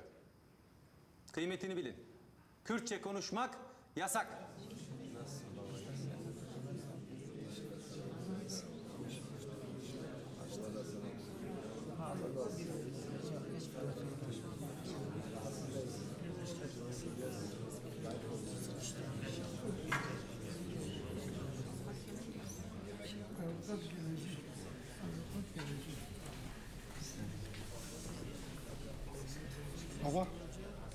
Baba niye benimle konuşmuyorsun? Kaç haftadır görüşüne gelip gidiyorum. Hiçbir ses çıkarmıyorsun, öyle bakıp gidiyorsun.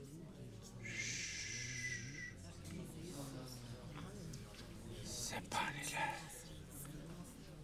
Dua et oğlum, dua et. Mezarıma gelişsiz. Bir dua etmeden gidesiz. Dua et oğlum. Ne mezarı baba, ne duası Allah aşkına? Dua et oğlum, dua et.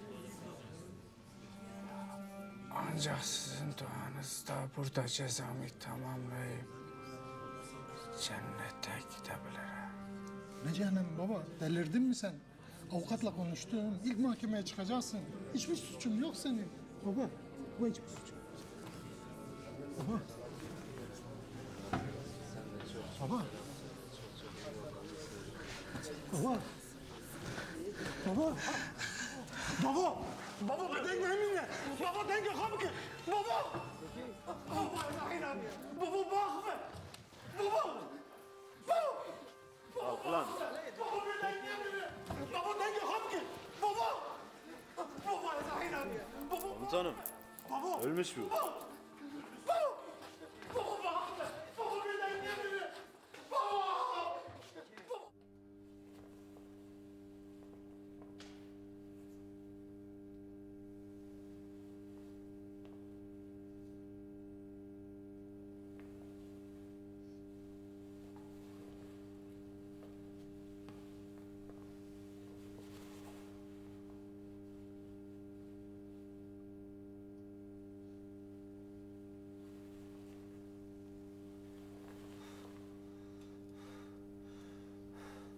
Kemal. Gözlerin görmüyor senin. Ha? Niye saklıyorsun? Görmüyorsun işte. Görmüyorsa görmüyor. Ne uzatıyorsun? Bak. Geç kalmış saymayız. Şu ölüm orucunu bırakır ve tedaviyi kabul edersen bir şekilde kurtarabiliriz. Sen Kemal'in gözleri olsun, Kemal'in iradesi olmasın diyorsun. Sen Kemal'in gözleri olsun, Kemal'in kendisi olmasın diyorsun. İstemiyorum böyle bir Kemal'i. Sen bilirsin. Benden günah gitti.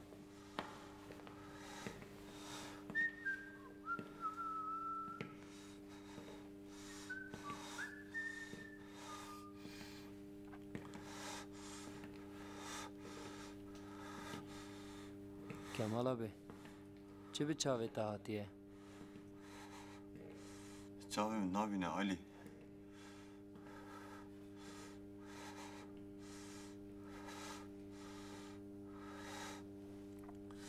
Tanrımıza hamdolsun. Tanrımıza hamdolsun. Milletimiz var olsun. Milletimiz var olsun.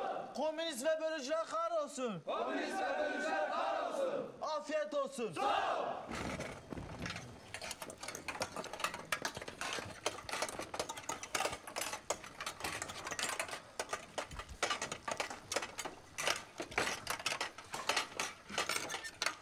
Kestik.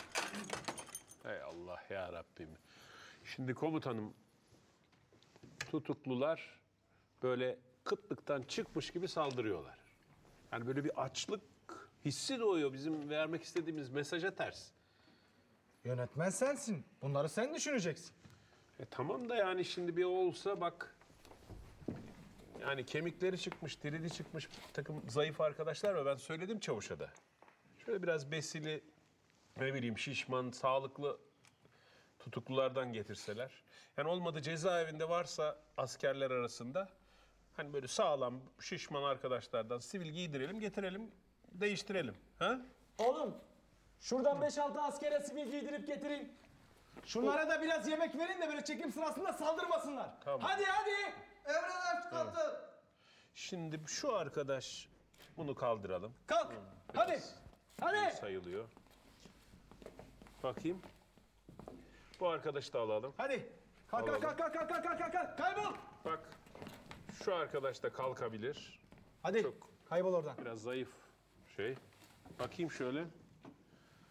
Bunu da al, bunu da. Hadi çık. Bunu da al. Çık. Alın bunu. Şimdi o zaman biz onlar şey yaparken yakınını alalım. Siz biraz şimdi yiyin. Tamam. Yakınına geç. Evet. Hazır mı? Hazır. Peki o zaman başlıyoruz. Yak. Motor.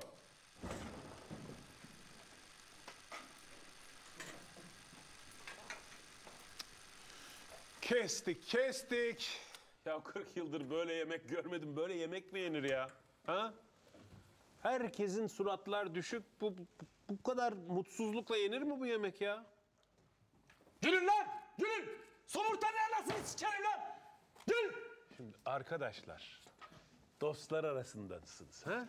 Neşe içinde yiyorsunuz, karnınız doyuyor. Bak bu kadar aç var dünyada. Ha bak nasıl gülüyor. Bizden miydi bu arkadaş? Evet. Ha bak. Bak bunlara bakın. Böyle birbirinizle sohbet ederek siz de biraz onlara yardımcı olun. Neşe içinde. Ha? Yiyin, beslenin. Ya dünyada açlık var. Değil mi? Öyle değil mi? Şöyle tatlı tatlı. Oo, yiyin, zevk alın. Aklınızdan güzel şeyler geçirin. Aferin. Ben kayıt deyince aynen böyle devam, hiç durmak yok. Evet. Kayıt.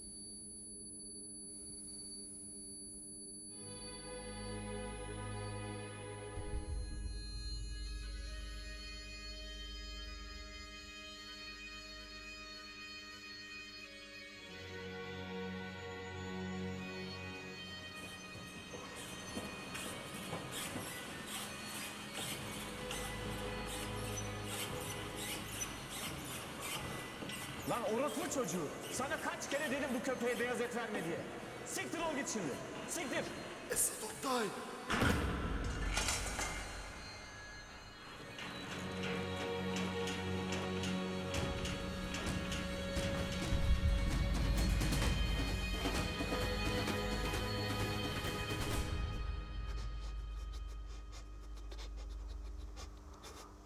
Sana Diyarbakır zindanından Laz Kemal'in selamını getirdim.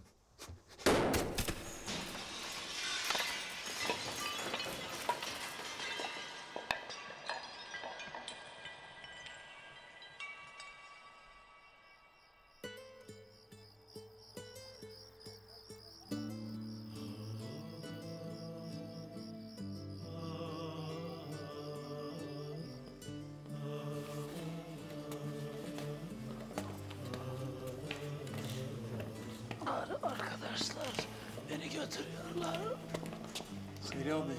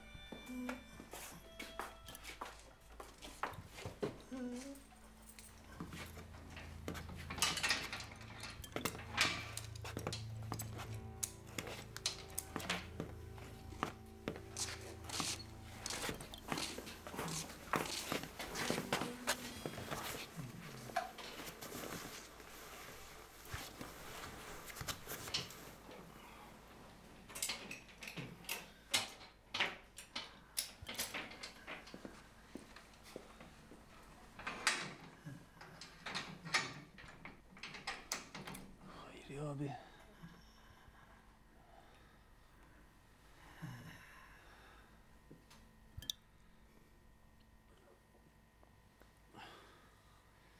Kemal Kuyu.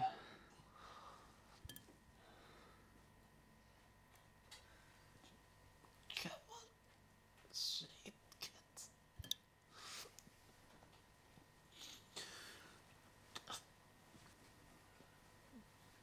Firo. Ben öldükten sonra idare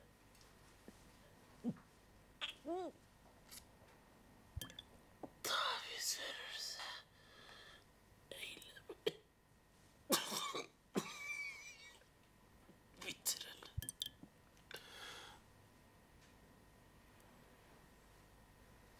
Arkadaşlara sahip çıkalım. İhanetin belini kırdık.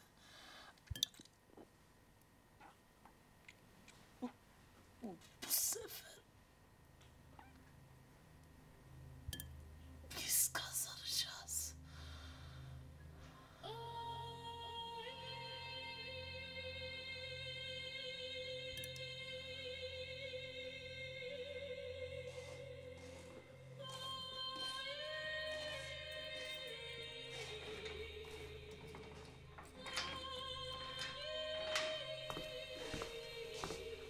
Hayri abi.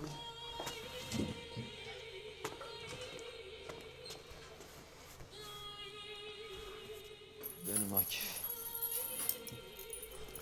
Karasu. Hayri ve Kemal neredeler?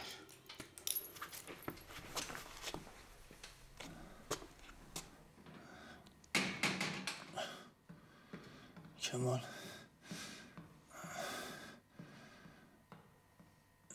Şehit ket.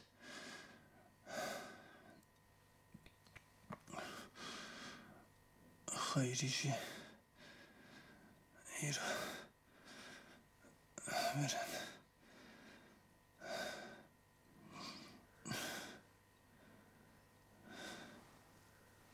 Saat kaç? Cevap hemen.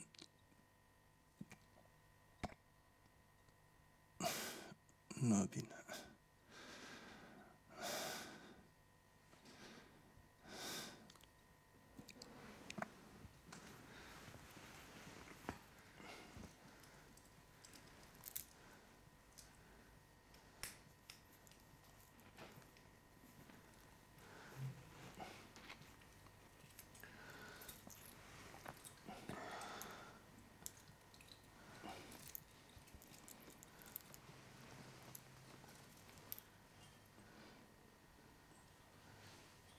Bir de biraz yemen.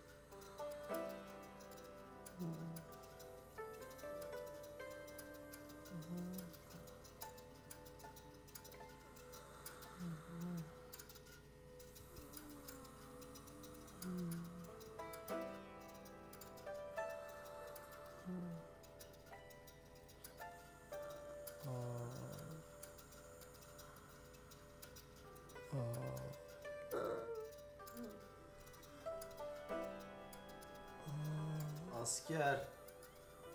Asker. Ne var? Bize su getirin.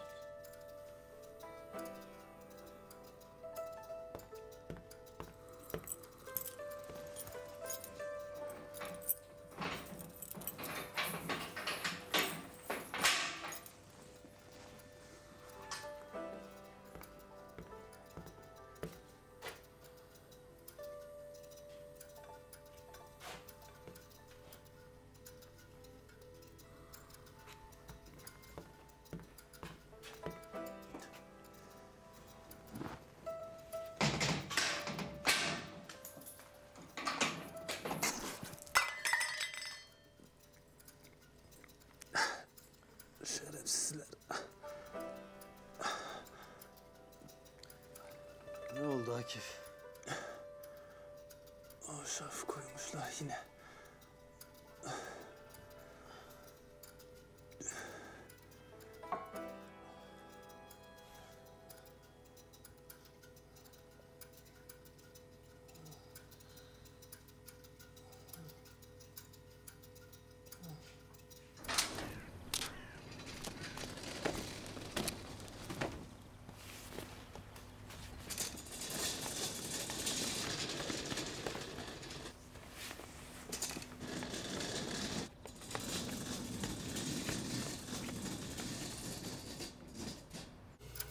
Karası. Akif. Nasılsınız?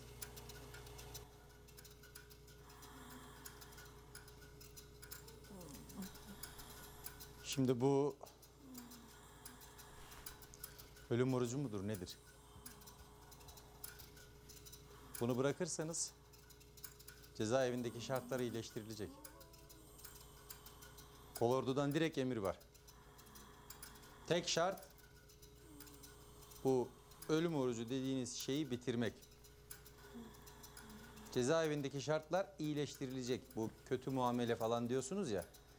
Onlar olmayacak. Ben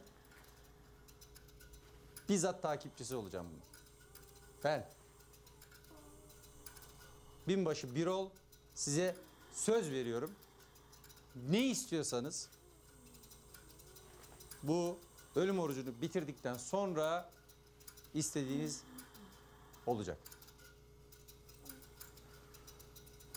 Sizin sözünüzü iyi biliriz. Bırakmayacağız. Uzatmanıza gerek yok. Bakın, Kolordu Komutanlığı bu durumla bizzat ilgileniyor. Daha fazla insanın ölmesini istemiyoruz. Kaç arkadaşımız öldürdünüz.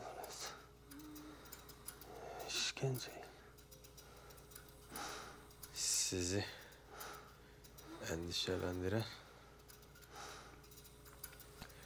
insanların ölmesi değil. Böyle kendi irademizle ölüme yürüyor olmamız sizi korkutmuş.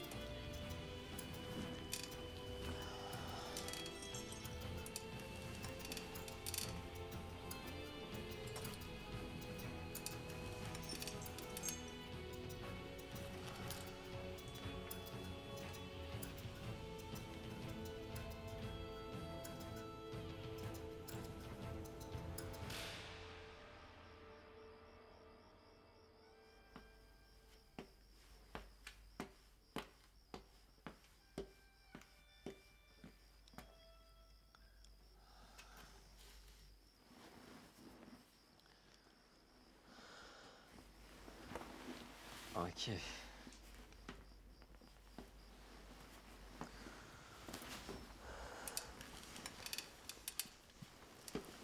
Hatırlıyor musun? Akif.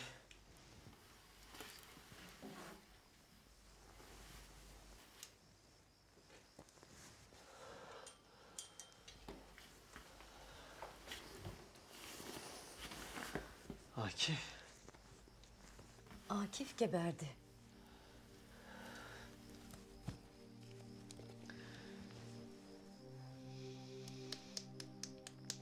Bu kim? Ali Çiçek. Bırakın. Ne yapıyorsunuz? Telafi kabul etmiyoruz biz. Zaten ölmüş bu. Serum fayda etmez. Ali. Ali.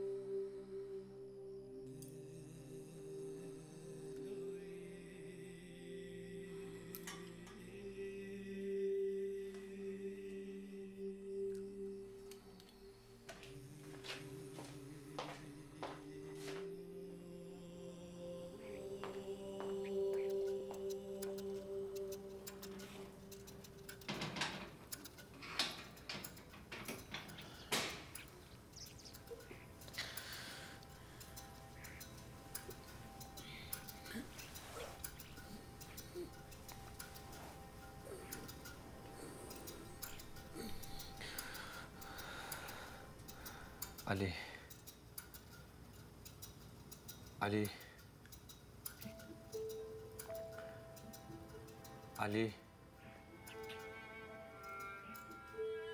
Ali. Ali. Ali. Hadi kalk Ali. Bak, Urfa Kapalı Cezaevinden kaçtığımız gibi kaçacağız. Hiç kimse bizi hapsedemez. Hiç kimse özgürlüğümüzü elimizden alamaz. Hadi kalk Ali, gidiyoruz.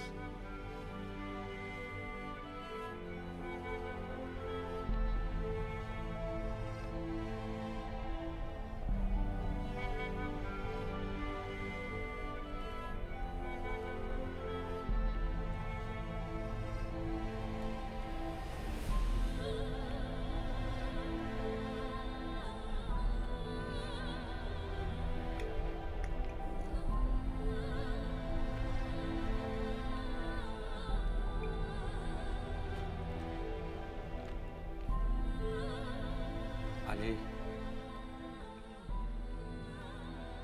Ali. Ali. Ali!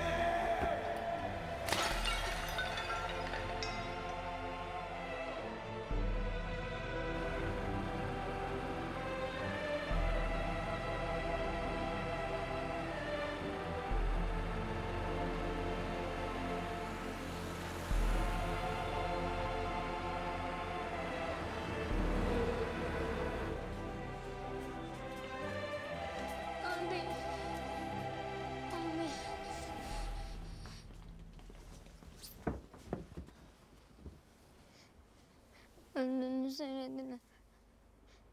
Karasu, bak aileni de getirdik. Artık şu ölüm orucunu bırak. 4 kişi öldü. Yeter artık. Taleplerimiz kabul olmadan bırakmayacağız. Bak amca, Karasu'nun durumu iyi değil. Bilincini kaybederse müdahale edemeyiz. Kimin bilincini kaybettiği ortada değil mi? Ölecekler. Hiç kimsenin de umrunda olmayacak. Doktor. Bazı insanlar var, öldürmek için yaşıyorlar. Bazı insanlar da var, yaşatmak için ölüyorlar.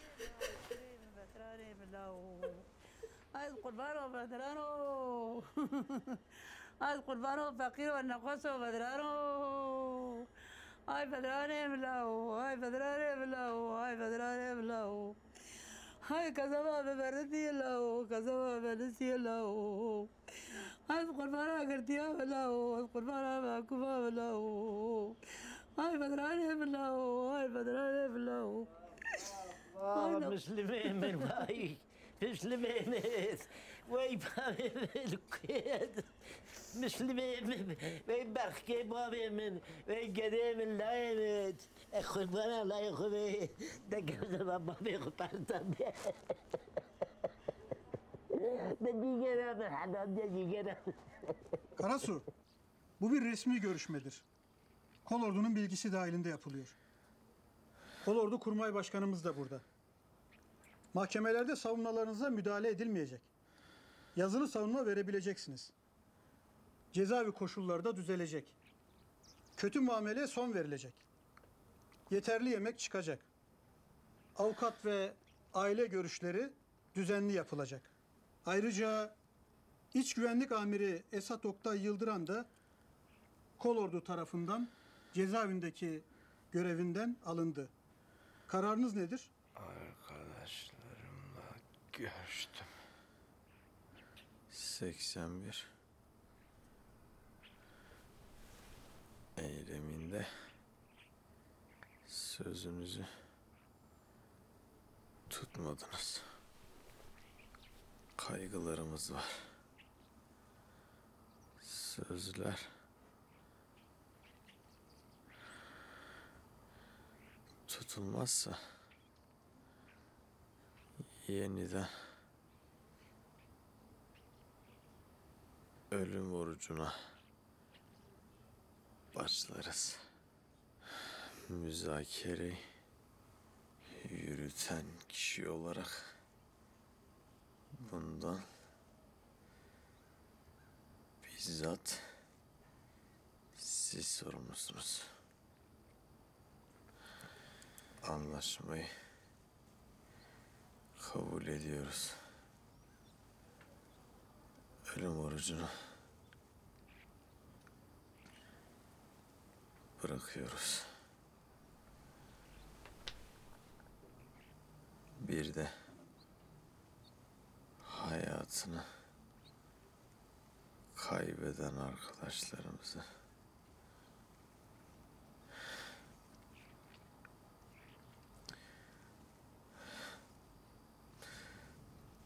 görmek istiyoruz.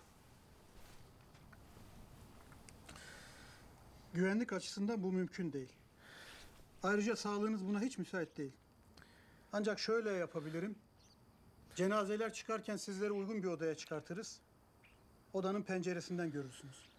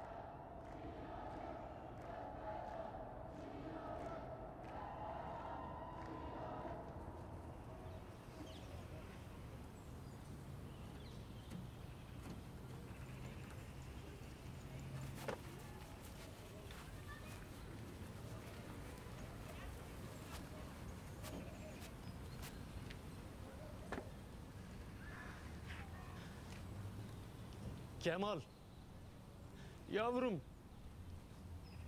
sen bu 4 tahta arasına sığacak adam mıydın?